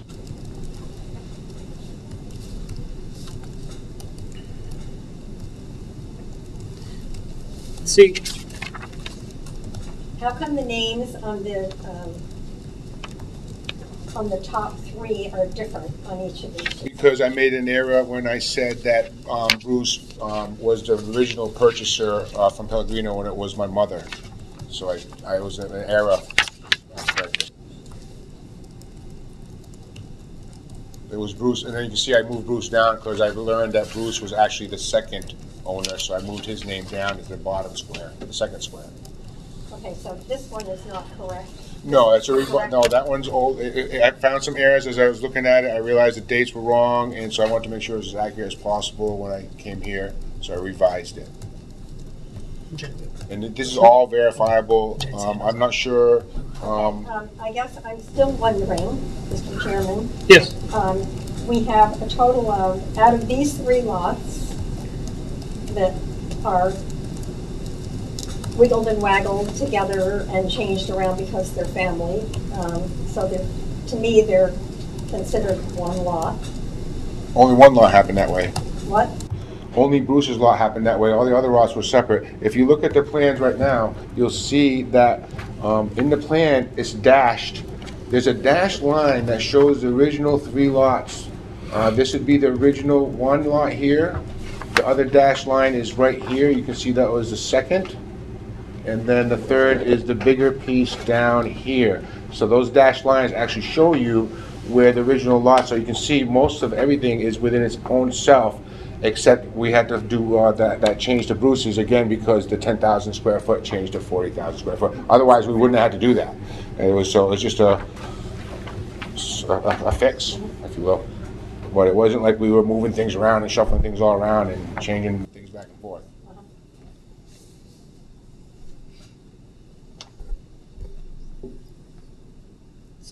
this board has to figure out when these divisions happened and if we've done it in accordance with the regulations. And when I've got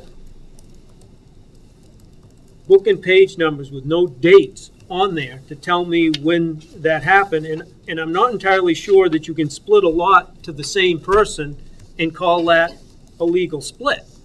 I mean, by definition,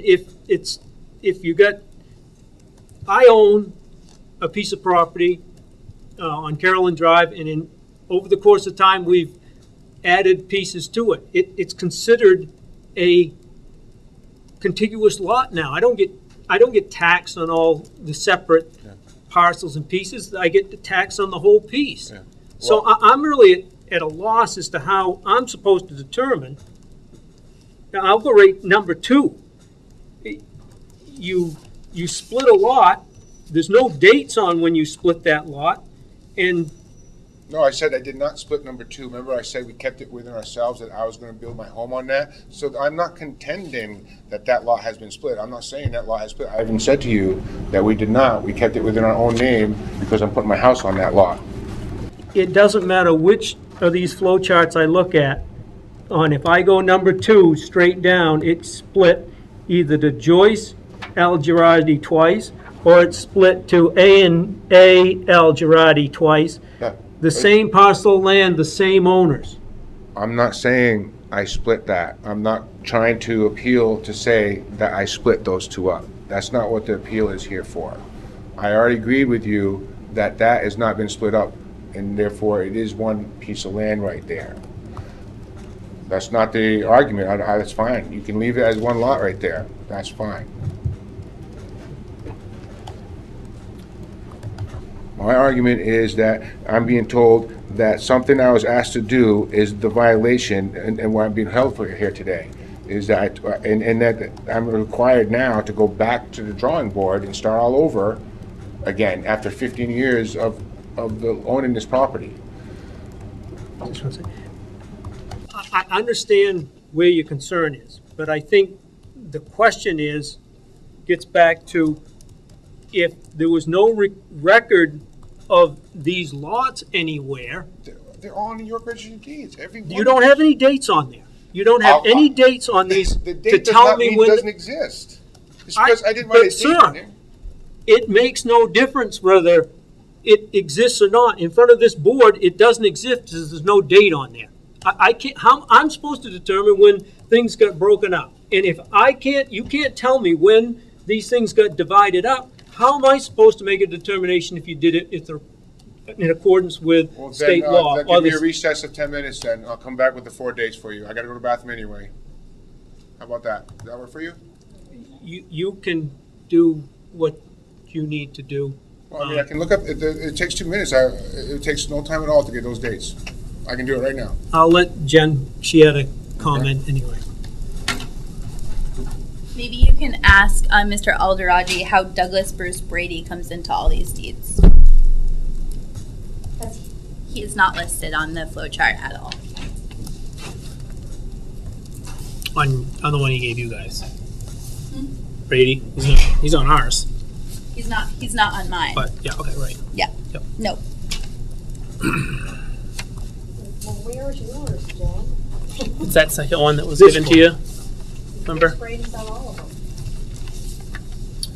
them. Yeah. No. So he leaves out on the registry of deeds. Mr. Chairman, Can I talk or no? I think it's important that Yeah. the applicant Okay. hear what you have to say. Yeah, I so we think can you're right. Respond if necessary.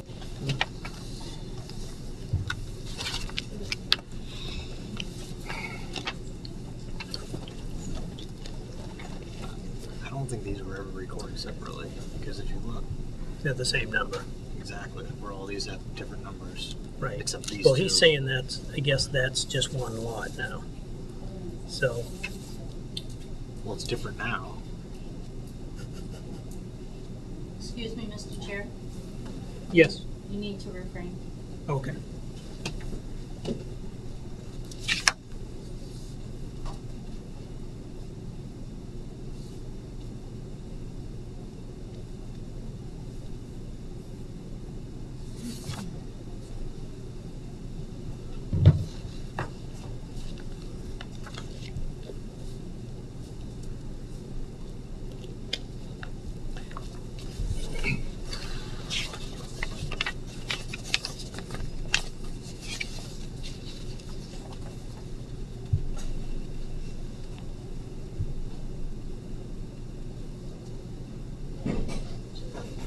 Is everyone cool enough in here? No. They're having a little trouble hearing, so I was gonna turn on the AC. I think we're Comfortable. fine. At this time, yes, Can I finish? No. well, just let's,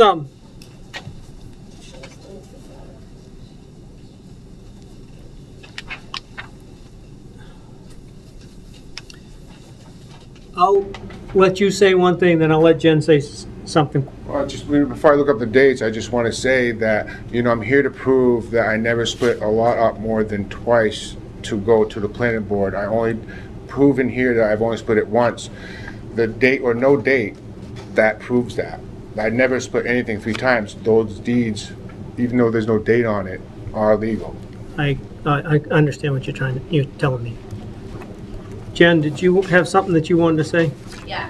So if you pull up some of these deeds on the Registry of Deeds, York County Deeds, and you can do it, where it is conveyed to Bruce Brady in that, number one, Bruce Brady, book 16412, page 184. It's actually not just conveyed to Bruce Brady, Douglas Bruce Brady. It's actually conveyed, I'm sorry. I just couldn't hear it. Okay, so if you pull up the deed listed under number one, his flow chart, book 16412, page 184, it's not conveyed to Bruce Brady. It's actually conveyed to Adnan Al-Daraji and Bruce Brady. So there's missing information on this flow chart that would be relevant to some of these splits, I think.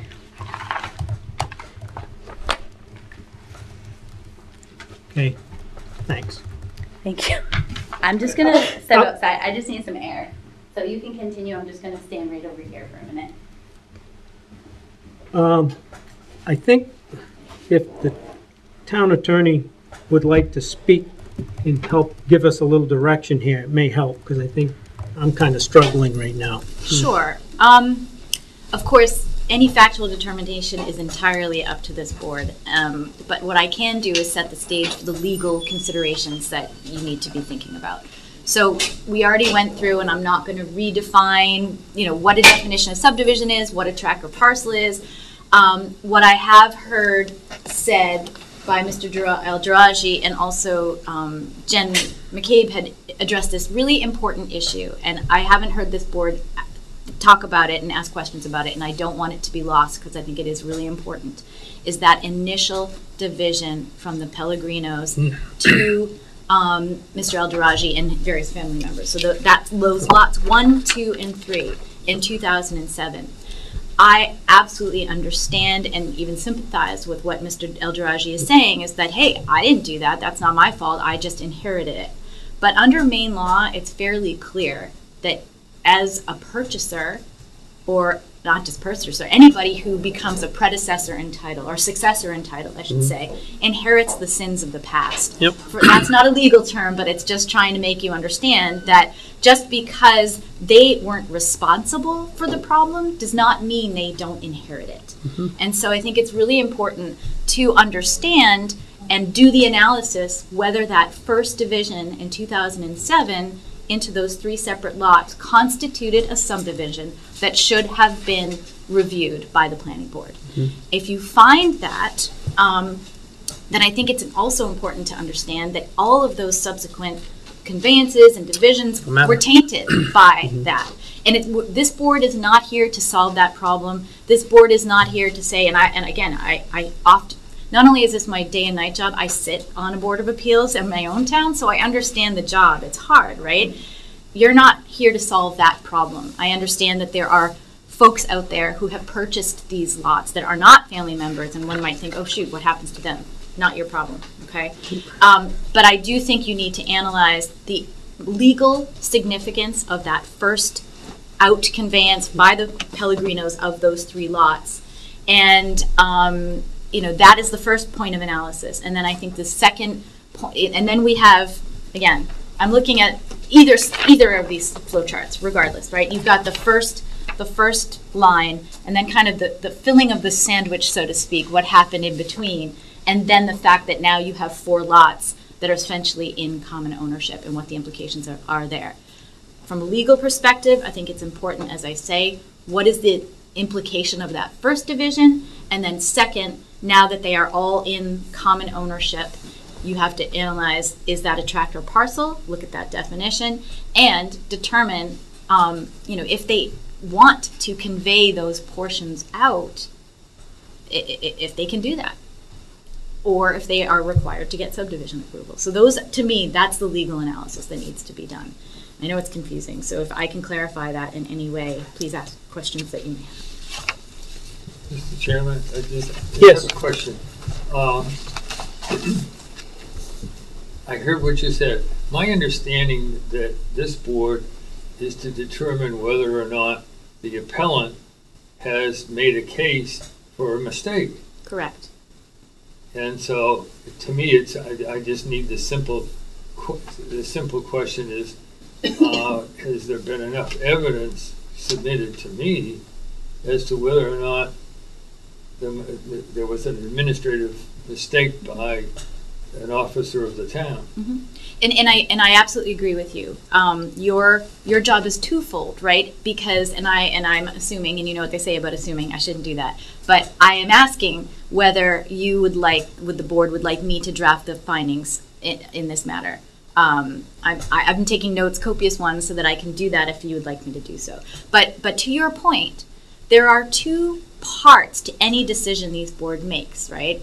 Findings of fact, evidence, conclusions of law. And so in the end, your decision is to dovetail the important pieces is that you take the evidence, you put it within the legal framework, and that is how you decide whether or not to grant or deny the appeal based on whether the code enforcement officer has erred, right? So it is that kind of, what are the facts?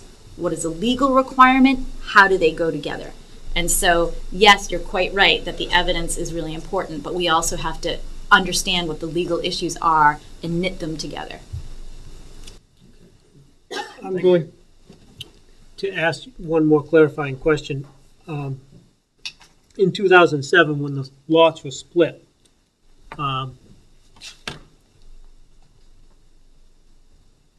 what was done wrong for that? When that split was done, why did it become a subdivision? Sure, I guess. okay. Is that the right question I want? Yeah, and if you're asking me, again, that's your analysis, but I can tell you what my thoughts are around that regarding, and just opining on what the legal definition is. Right. Okay? So I don't have those deeds. I haven't looked at those deeds, okay? But let's assume that there was one, I'll call it the mother parcel, one mother single parcel. Pellegrino's lot. That Pellegrinos had. That's what they had. And then they out-conveyed those 3 lots to 3 separate individuals. When I say separate individuals, meaning they were not in common ownership. You've got Mr. Alderaji, you've got Joyce, I believe, and then you have both. So that is not common ownership. Those are 3 separate and distinctly owned parcels. Because, again, going back to the definition of what a subdivision is, that first division, that's okay. Yep. You can do that. The second one was... The second one is what triggered, if you're asking me if I'm looking at that law, that could be said to have triggered the definition of subdivision. The next piece of analysis, okay, so great, you've got a subdivision, who cares? Why is that relevant? Wasn't approved. Well, because the subdivision law under 4406 and your own subdivision regs say once you have a subdivision, then that must be essentially reviewed and blessed by a planning board. And in that process, the reason you do that is to make sure that, you know, the criteria under subdivision, we don't need to go into that, but more like, okay, are the roads big enough? Is there enough frontage? Is the soil erosion okay? Is there subsurface? Is that appropriate? So that's why, right? But the answer to the question of, and it's your analysis to do, you need to figure out and weigh in on whether that initial conveyance in 2007 was a subdivision. If so, then it's not a tough question. If it was, then it should have been reviewed by the planning board. And that is the question. There's one other piece that comes up in this, and I'm having a little bit of a struggle with it, but I think I'm understanding, but I want to clarify. You can, if you own the property and you stay in the property, you can actually break it into 3 parcels, and it's not required to be a subdivision. Is that so true? So that, yes, but, and as we talked about before, I said there's a laundry list, quite a few exceptions to that definition. One of which is that I think what you're referring to is a homestead exemption, meaning I'm staying there. I stay there. I'm not sure what the evidence is on that. It hasn't been before you. But let's just say, hypothetically, that Pellegrino said, you know what, I'm going to divide this. I'm going to stay on this lot for 5 years, 10 years, whatever that requirement is. That's an exception, right? If another one, again, this is just to get, I'm not saying this happened. I'm just giving you examples. If there was a divorce, and by court order, you know, the parties wanted to divide that up, and the court would say, you know what, in the divorce, that often happens in a divorce decree. They separate, not that anybody, exes necessarily want to live next to each other, but they might divide that property. And the court Another would say, exemption. hey, that's not a, or if I die and my estate is conveying it, or if I'm conveying it to family members, you know. But I don't think the evidence is in that any of those exceptions apply here. Maybe it does, but I didn't hear evidence to suggest that it does. Quick question. Yes. When you explained that if the subdivision is, the rules are such that it should have triggered a review by the planning board, okay, would that correlate with the letter that said something to the effect of that the evidence was, or the testimony was, that that it had to start all over again? Is there a connection there? Yeah, I don't know if it said, I don't know actually, let me look at the letter. I'm not sure it said you have to start all over again. I think that was Mr. Eldraji's interpretation. But what I am saying is that this, if you find that original 2007 lot split required subdivision approval, you can't cure the original sin, so to Right. speak, Yeah, by subsequent conveyances. And this is a tree with no trunk. correct, When you yes. put it upside And down. what I think that, assuming that either of these two flowcharts are correct, that I think the evidence does suggest that Mr. Duraji or his family members did not subsequently subdivide these parcels. But that is not necessarily the issue. The issue is what happened, what he inherited. Right. And I know that, I'm looking at that, the appeal, the administrative appeal, and number one, the first statement is we are not responsible for the Pellegrino division into 3 lots. And that is true. You aren't responsible. They are not Right. responsible for Stuck with the it. division. Right. True, but they are responsible for the implications of that under Maine law. They're responsible for what? The implications Yes, of okay. that, meaning that, Problem. for example, and I'm just using a totally separate example. Say I purchased a lot from somebody, and it's sitting on, and the shed there doesn't meet setbacks. Just because I didn't plunk that shed in the wrong place doesn't mean that the code enforcement officer can't say, hey, new owner of property, there's a violation on your property. So violations run with the land. They do not run with the owner, if that makes sense. It's still broken when you sell it to the next person. What? It's still broken when you sell it to the next person. Mr. Eldraji, would you like to speak to the first split? Well, I mean, I think it was said, if, it's a big word here, if the Pellegrinos did it incorrectly, how are we to know? How are we to know, and whose responsibility is to find that out? And if you do find out it was done wrong, what is the repercussions? Who has to do what at that point?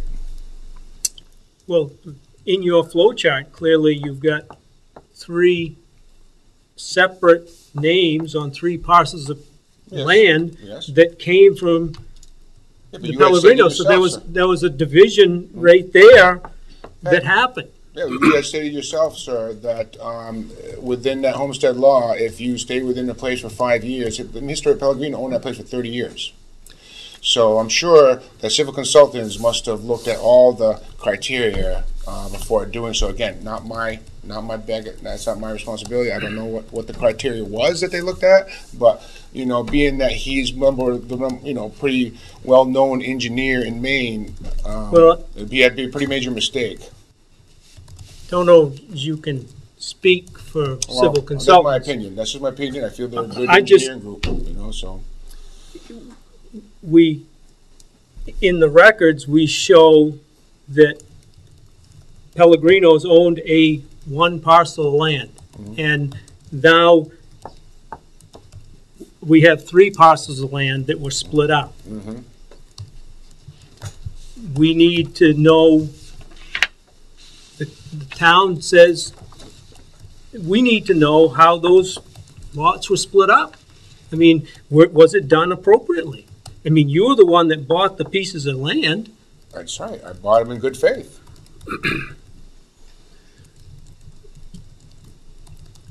But you need, Good faith or due diligence when you purchase something else too. So, Ms. Bowen, there's, you can go back into the records, and there was no ever planning board approval for this initial split from Pellegrino to to, let Jen, right? you want to, There's no record of it, right? Or is there? This lot split never received subdivision review, ever. Okay, so it was seemingly illegally sold in 3 different lots. That's correct. Okay. Has Mr. Badger ever gone to the planning board? No. And he was told to by James, who was our town planner at the time. I have been by the planning board, I would always. you want to step up? Not for the original 3 lot split. Well, that was all part of it. This is, the whole start of this was to do a subdivision through the planning board, which we tried diligently to do. And we got through all the way through the preliminary stage with just a final stage left. And we were all approved by the planning board. And the reason why I didn't get to the final is because 2 reasons. One, it was 2008, and so that hit hard with the economic disaster. And 2, the Berwick Sewer District could not come up with a way that they wanted to bring the sewer up. They were having a hard time. Should it be a pump? Should we be allowed to do single pump? Or should it be one big main station in the center of the cul-de-sac?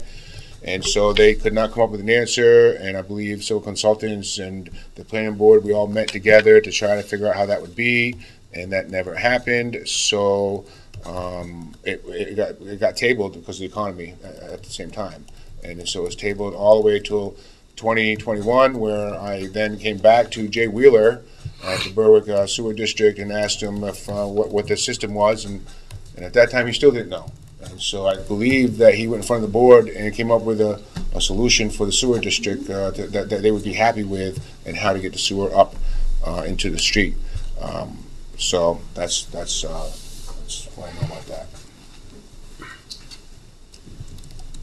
I'm not going to speak for Jay Wheeler here. I'm going to speak on behalf of the town. And subdivision approval comes in front of the planning board several times a year. And it's never been an issue before to figure out how to get sewer down to a road that should be on town sewer.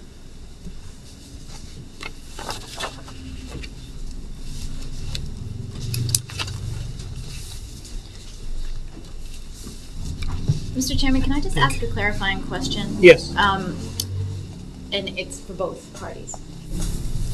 I understand that Mr. Eldraji said, well, we were trying to figure out how to get town sewer up, or town water up to those parcels. But, and again, this is my ignorance of the town, but isn't the case that not the whole town is on town water and sewer? So in those cases, isn't it possible that any development could do a subsurface septic system as long as it met with the plumbing code and the subsurface rules? I'll speak to that.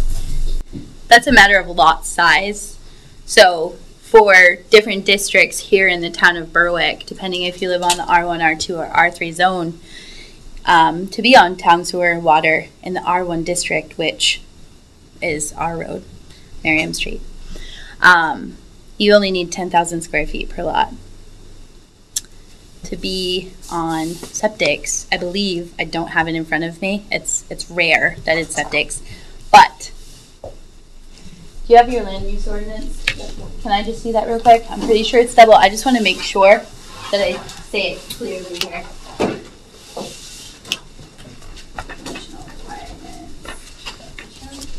While you're looking for that, but I have it. is it the case though that I understand that the minimum lot size is substantially different, but just because there isn't sewer or public sewer and water doesn't mean you can't build. You just have to install a septic system. Yeah, I'd be interested to have Mr. Alderachi show a couple of different plans that might have come through at that time, and to see if he wanted to upgrade his subdivision to more lots. I don't have anything in writing, but I do believe when he first approached James and I, and he can speak better to it, maybe not, but I'm almost positive that he came with less lots and he wanted us to help him add lots. And we were happy to do so if he had the proper dimensional requirement to do so. To go on public sewer and water in the R1 zone, it's 10,000 square feet per lot. To go on septic system in the R1 zone, it is 20,000 square feet per lot that's needed. So essentially, if sewer and water wasn't available, if you wanted to make a buildable lot in that area, you'd have to double the lot size Correct. to be able to accept the septic and the Yeah. well. Okay. Did that help? Yeah, and I didn't mean to go off on No, a no. tangent. I just wanted to understand that. Okay, I guess I can now see this, Jen. So maybe I should ask Mr. Alderachi. These, Do you want to just ask us both? Wanna come up? we have these 4 lots now, 4 contiguous lots, same owner, okay, in these lots. Are you now, and this is as of 2021, that these became, Deeded. They They were registered at the Registry of Deeds in 2021. Okay, so Yep. this is the first time that this parcel of land now has 4 lots with the same name. So it's a contiguous lot now. Whereas before, when it was the 3 of you, it was 3 separate people. Now it's one contiguous piece of land. And you're trying now, and if that's true, then according to the subdivision regulations, if you have this contiguous lot, then if you want to divide any of that land up now, you have to, it's a subdivision if you do 3 lots in a 5-year period. Is that correct? Yes. Right, but if they all came from 3 different individuals, then they're not over 3 lots. It's 1 lot, 2 lots, which we haven't even divided yet, and then the 3rd one. So they're coming from 3 different ownerships, so therefore they're not all the same. Are you, Make sense? I'm a little confused, like, Pat, I think the best is maybe to rely on the attorney to kind of explain it for you okay. a little bit better. One of the things I'm puzzled about now is, You might know. are you interested, if he wants to subdivide this land now, then, he has a starting date of 2021 when these 4 people own this together. And so, is that what it means when you say the clock is starting to tick again? I'm not sure who's your question to. I have no idea. Yes, I I was should be told that. directing it to you. Why don't we ask I would ask the attorney, yeah.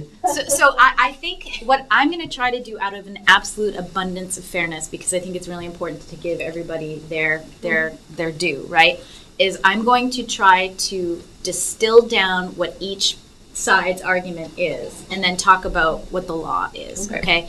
When I have, and again, I'm sure the parties will correct me and jump up after I'm done to take exception to what how I've characterized their arguments, okay? So my first task is to characterize each side, and then after that, to talk about what I think the law says, okay? Is that a fair way to approach this? Okay. So what I believe Mr. Elderagi's position is that because that original 3-lot division from Pellegrino, he had nothing to do with that, that wasn't his fault, had the Pellegrinos, should they have gone to the planning board? Maybe they should have, but he didn't do it, so therefore it's not his fault. I think as I explained to you, I believe that that is a legally incorrect position, okay? I think what he is saying is, so that's the first thing that happened. Then we get down to the bottom of the chart where you've got, I think what you were referencing was the 4 lots that are now in common ownership, right? And so under the definition of tractor parcel and subdivision, if they are all in that common ownership, then they do have to, that basically would set the clock back, as Mr. Elderagi says, is that now that it's swept back into common ownership, in order to convey any of those parcels out, or I should say 3, right? If he was going to, Right. Not 4, but 3, then that would trigger subdivision review. But based on this plan that we have and the flow chart where we see 4 in common ownership, that, in my view, meets the definition of subdivision, okay? I think what his position is that it doesn't matter because these were all separate lots beforehand and they haven't changed, and maybe I'm wrong. What he is saying is the 4 at the bottom have not changed configuration from the lines above them. Is that correct? Correct. Okay. So what he is, so let me just broaden the lines here for a second. Leave this aside, and I'll give you a hypothetical example. Okay. Say that these 4, say there are 4 lots that in 2000, an applicant comes to the planning board and gets subdivision approval for 4-lot subdivision, okay? They do that. And then, after getting that approval, they convey out to the same person. So I, Leah Rachin, buy 4 lots, not Leah Rachin and Owen, my son, just Leah Rachin. I buy 4 lots that are contiguous and they're right next to each other. That is not a tractor parcel anymore in common ownership because they've already received planning board approval as separate lots. Okay, that's the critical factor. I think it's important to understand. Once a planning board has blessed those lots and say this plan was actually approved by the planning board, then once those are approved, that's a subdivision, and one person can buy every single darn lot in that subdivision, and that doesn't make it back to one tractor parcel. Because once it's been approved, each one of those things are a lot of record, and they're blessed and they're legal. Okay? The issue here is, as I interpret it, is that that original division of 3 lots was not blessed, was not reviewed, was not approved. And so therefore, all the subsequent conveyances were tainted. Once they were not separate lots of record, right? They weren't blessed. I mean, I shouldn't say that. They were lots of record in the fact that they were recorded in the registry, but they constituted illegal lots because they were not granted subdivision approval. So you get, now I'm back to my plan. Now that, because you get down here, had these 4 lots been approved and they were now in common ownership, it wouldn't matter. That would be okay. But because, as I say, jokingly but not really, original sin, anything that happened subsequently was not legal.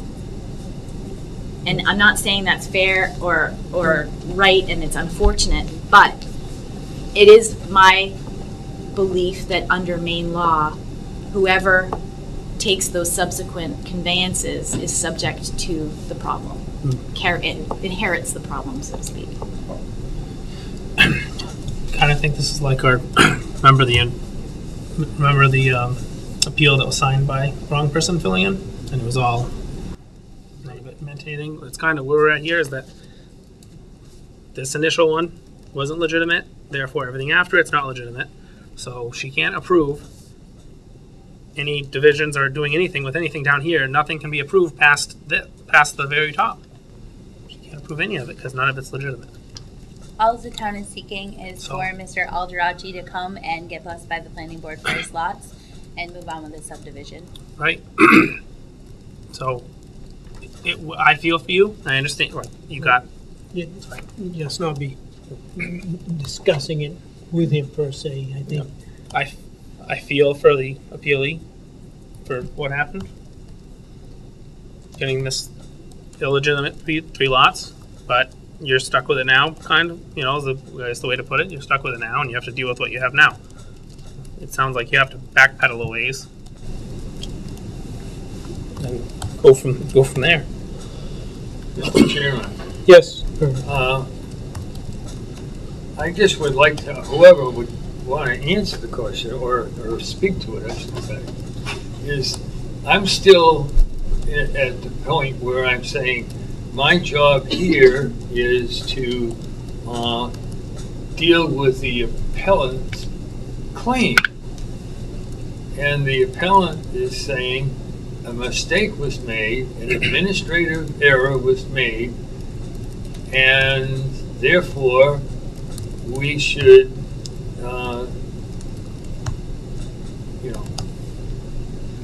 act accordingly. But I haven't seen currently I haven't seen the evidence that a mistake was made. So I would appreciate some input that hasn't already been made that would indicate whether or not a mistake was made or not. In addition, and it's sort of a corollary to this, is that original letter that the appellant wrote with 11 points on it, there were some serious accusations. They were talking about being discriminated against, etc. There was a lot on that 11-point letter. And that bothers me because we don't have any jurisdiction on any of those kinds of accusations, because to me, that would be some kind of a law of court, the Superior Court or some court that would not be the planning board. But that kind of evidence that was presented to us still weighs in my head, so I'm wondering, and I haven't heard any other evidence that the code enforcement officer made a mistake in that letter. But the background of all of these accusations, it weighs in my mind.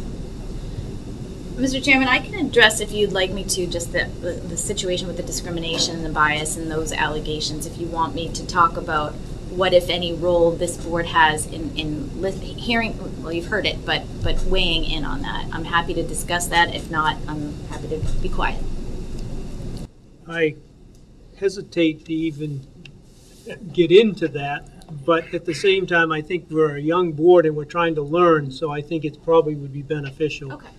So here's what I would say to that, and it kind of gets back to the appellate versus de novo standard of review. And I know, like, I'm throwing out Latin words, but they're actually important for this particular reason, okay? So if it was appellate, you're just looking at the record that was in front of the decision maker, here, the code officer, right? If it were just appellate review, I think the state of mind and bias and alleged bias would be really important, okay? And not that those allegations aren't important. I'm not minimizing them in any way, right? Of course, everybody should have a fair shot at having a decision that's unbiased. You've heard testimony from the code enforcement officer in that regard, responding to that. But frankly, because as we talked about, your role is de novo, meaning fresh, tabula rasa, from the beginning. You're not giving, and not that I'm saying she's not entitled to it, but you're not giving any deference to the code officer's decision because your ordinance tells you not to do so, right? You are taking new evidence. If you look at the procedure, it's clear you're taking new evidence, you're hearing oral testimony, cross-examination is allowed. So your role is to look at this from scratch. And so even if, and I'm not saying this is the case, but let's assume that the code officer or some decision maker was extremely biased it doesn't necessarily matter because you're looking at this from scratch, right? So what would be actually problematic if somebody was alleging that any board member had bias, right? That is because you essentially are sitting as the judge and jury, and that, as the decision maker, it's important that you be fair and unbiased. Right. But I've not heard any allegations that you are not. And so because it's a de novo review, I think those allegations of bias are, and again, I'm not minimizing them or saying that those kind of allegations are unimportant, but you're the decision maker now, okay? So it's your bias and your open-mindedness that's critical here. Thank you.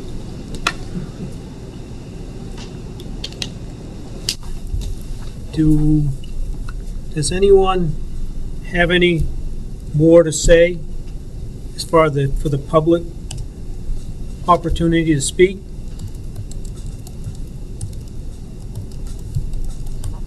We have in the past, and I believe we'll continue to do that, if during our discussions there's a question that comes up, we will ask people to come up and address any questions that we might have. But I think we're actually been kind of in the middle of discussing now, and I'm not sure that was what we should have been doing, but we're a volunteer board. We're trying to do the best we can to understand the situation and come to a fair decision. So that's why, I've kind of allowed probably more than what should have happened. But if feel like you're all set, we'll close the public hearing comment part and go into the discussion phase for the board. You're all set, Ms. McCabe?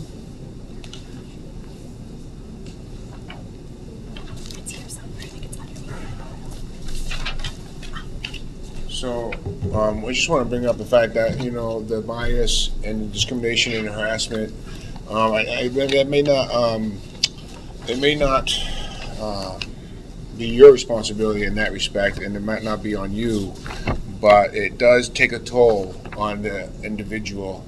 And I gotta imagine that if you hear something, bias or not, you're gonna want to favor the employee that you hired here. If it's coming from her, you're gonna want to back her up. She's your employee. She's here to set the rules, and so it's gonna be hard for me to convince you otherwise. I have emails, I have documentation very thick that shows I've sent many emails out with no responses, that I've tried to find out what could be done if we could sit down and have a discussion and meet with no responses. And then one time we do meet and I have a direction to go do something, lo and behold, it sets me back 15 years. And so if you can't see the big picture here, then I can't. So there's nothing else I can say. But it's pretty clear and obvious that I've been railroaded here for a better lack of a better word. And again, if you can't see that big picture, then I can't explain that to you.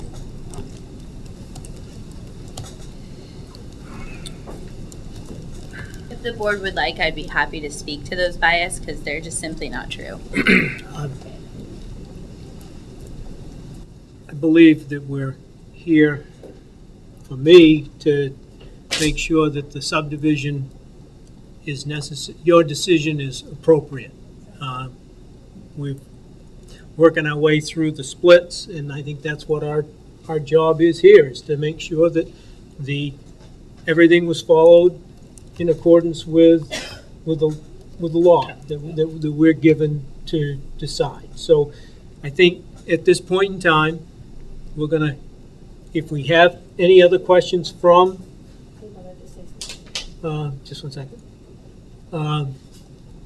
I think unless there's some more evidence, as Ernie would say, to the subdivision that we're trying to determine whether it should have been or not should have been a subdivision, in accordance with the code of officers letter. If there's any more evidence, we're willing to listen. But if there's no more clarifications on that, I think I'm ready to close. I think on behalf of the town, we're all set. Thank you.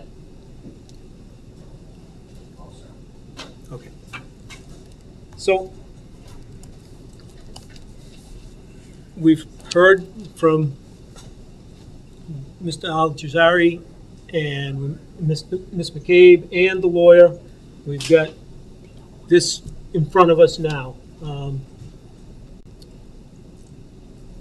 I would guess, I heard Mr. Cotton talk about the split. What is the original split?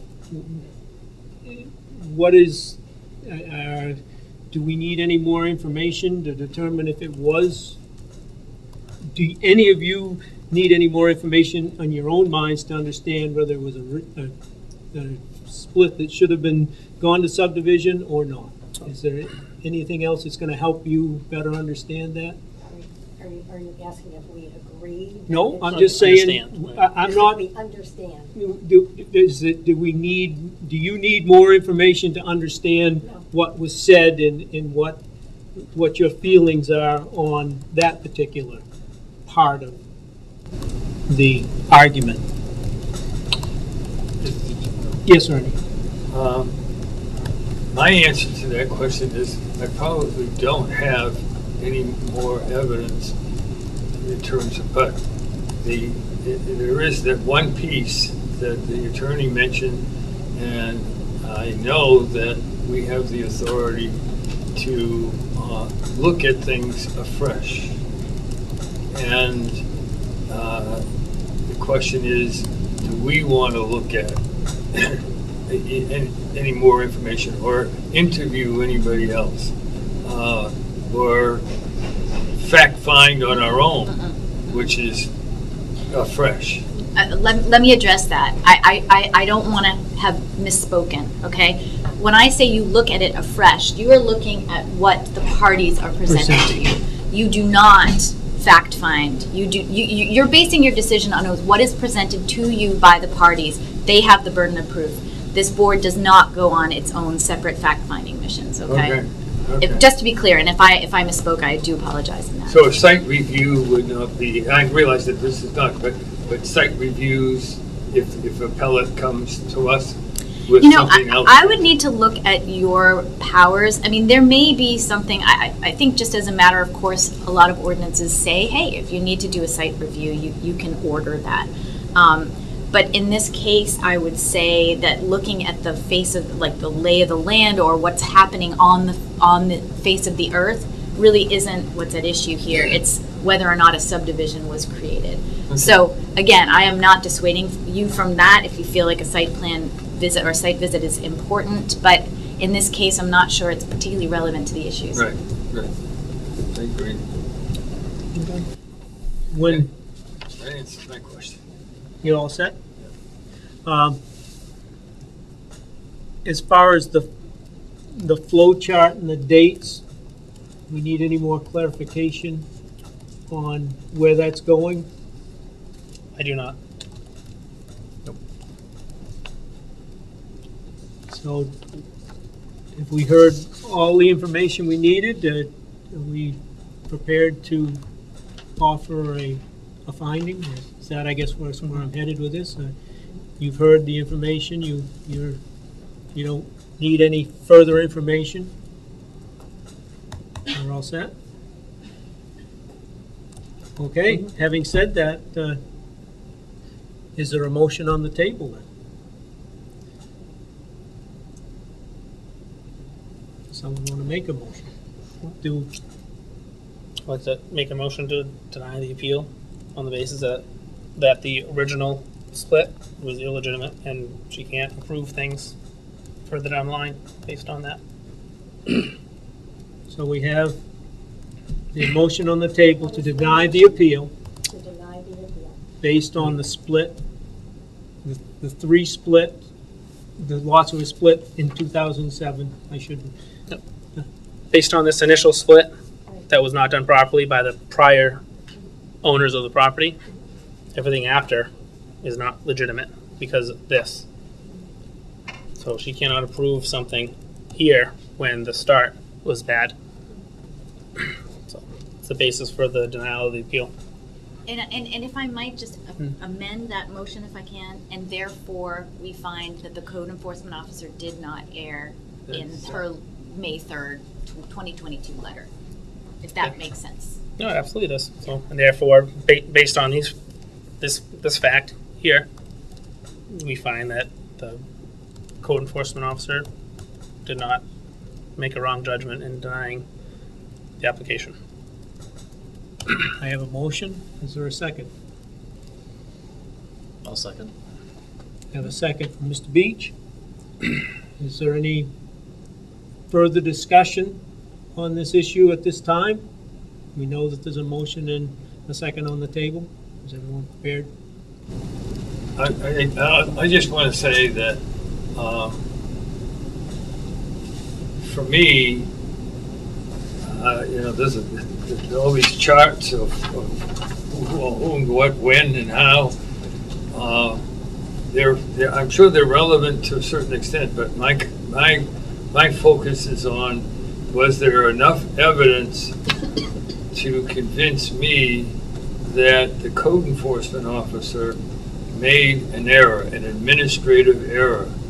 And to be honest with you, I did not hear enough evidence that tells me that an administrative error was made. Because to me, our job is either to work with variances or administrative errors, or pass it on to the planning board for other considerations. Those are the only options that we have.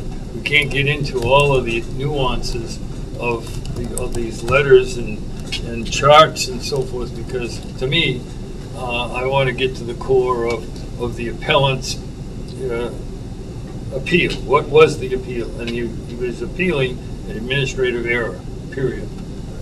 And I don't have that. I don't have the clarity of evidence. We all set to vote?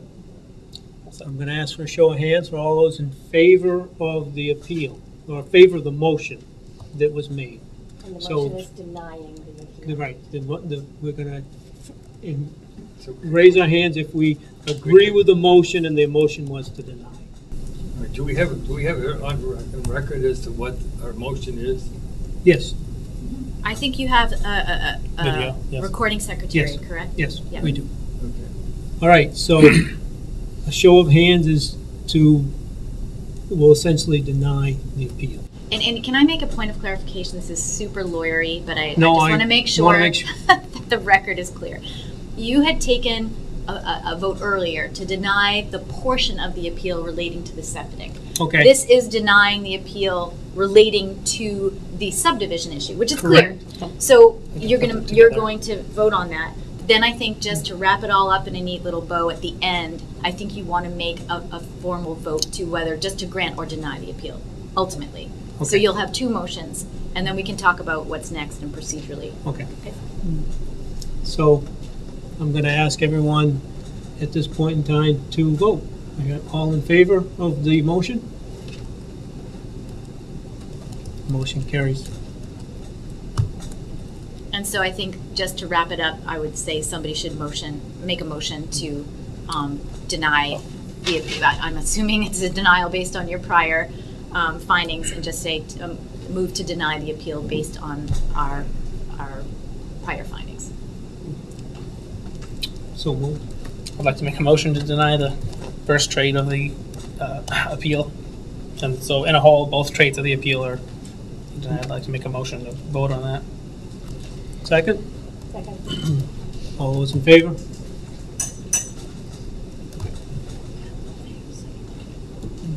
Pardon me? So, adjourn now, or do you? I think before you do that, what I'd like to do is talk about just some procedural things about findings, all Okay. right? What I will do is, so under the appeal provisions of the state statutes and under your own ordinances, is that the appellant has the right to appeal within 45 days of the vote, okay? Not the written decision. So they should govern themselves accordingly, because a lot of people believe that appeal period doesn't start running until you have a written decision, okay? So what I'm going to do is to circulate quickly as I can in the next couple of days, a draft findings, which you will have to consider yourselves and take up and consider. And this is something that is a bit tricky, under the state statute, it talks about how quickly you have to turn around those decisions, right? And it says that you need to give a written decision. Do I have this in front of me? I believe it's 10 days from the actual vote. I could be wrong there. But what I think is important is, here we are, notice of decision must be mailed within 7 days of the board's decision, okay? So what is important is that you review these findings to make sure that they are consistent with, I'm going to draft them. Right. My hope is that they are consistent with your findings and your deliberations, but it's important that you exercise your independent judgment and make sure that they're appropriate. So what I would suggest is that you meet within that 7-day period and authorize the chair to sign it. So that's my recommendation, but I will get these to you in the next couple of days. But just for the Mr. El-Daraji's benefit, it's important to understand when the clock starts ticking in the event that he wants to bring an appeal. Appeal the appeal. Correct. And Excellent. as part of any findings and conclusions that I will draft you, it will have the notice of appeal rights on it right there, so that will guide the applicant and what's next if in fact they decide to move forward. So let's, assuming that this comes quite quickly, is there the suggestions within the 7 days? What time do we want to meet?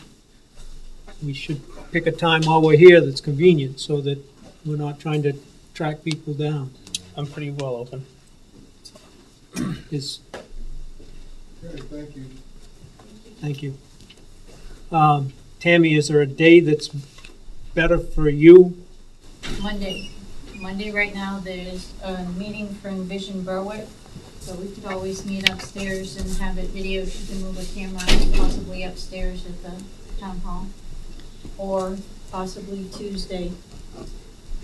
Monday right now looks better than Tuesday.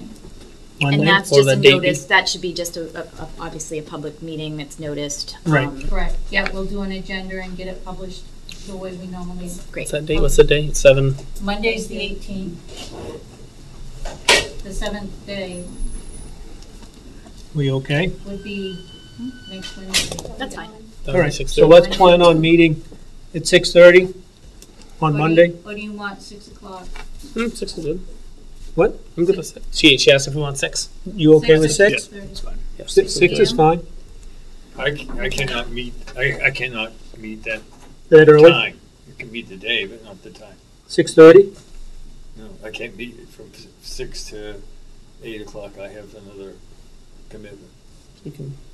So Monday's off the table for It's all any. right. I mean, Well, no. You'll still have a quorum because there will be still 4 Right. of you. right. If the other 4 can make it, you'll still have a quorum. Okay. So 6 o'clock on Monday, Yep, and we'll get that notice out. the tomorrow. 18th. And just a procedural thing, usually I draft them that the chair will sign, but you will, at the end, you will vote to adopt the findings as amended, assuming that, you're making changes, and that you will, second part of that motion in to authorize the chair to sign on the board's behalf. Tammy's writing it right down so that we get it exactly the way we need to. So basically, you're making us minutes. Basically, it's minutes. What's that? It's minutes. No, she's doing the So she's findings. gonna, finding of I'm fact. drafting the findings and conclusions. We'll also have the minutes available Monday night too. Might as well do them both at that time. Okay. So are we all set? Thank you so much. You were wonderful. Oh, my pleasure. Thank you for having me. I guess, was I supposed to hit this to start? We'll adjourn? Or do I need a motion to adjourn? Yeah, I didn't see a We motion. need a motion to adjourn. Let's have a motion to I'd like to make a adjourn. motion to adjourn. Second, we got a, Third. all right, all I in will say favor? in my career, I've never seen that one be anything but unanimous, that motion. Nice seeing some of your papers. I don't.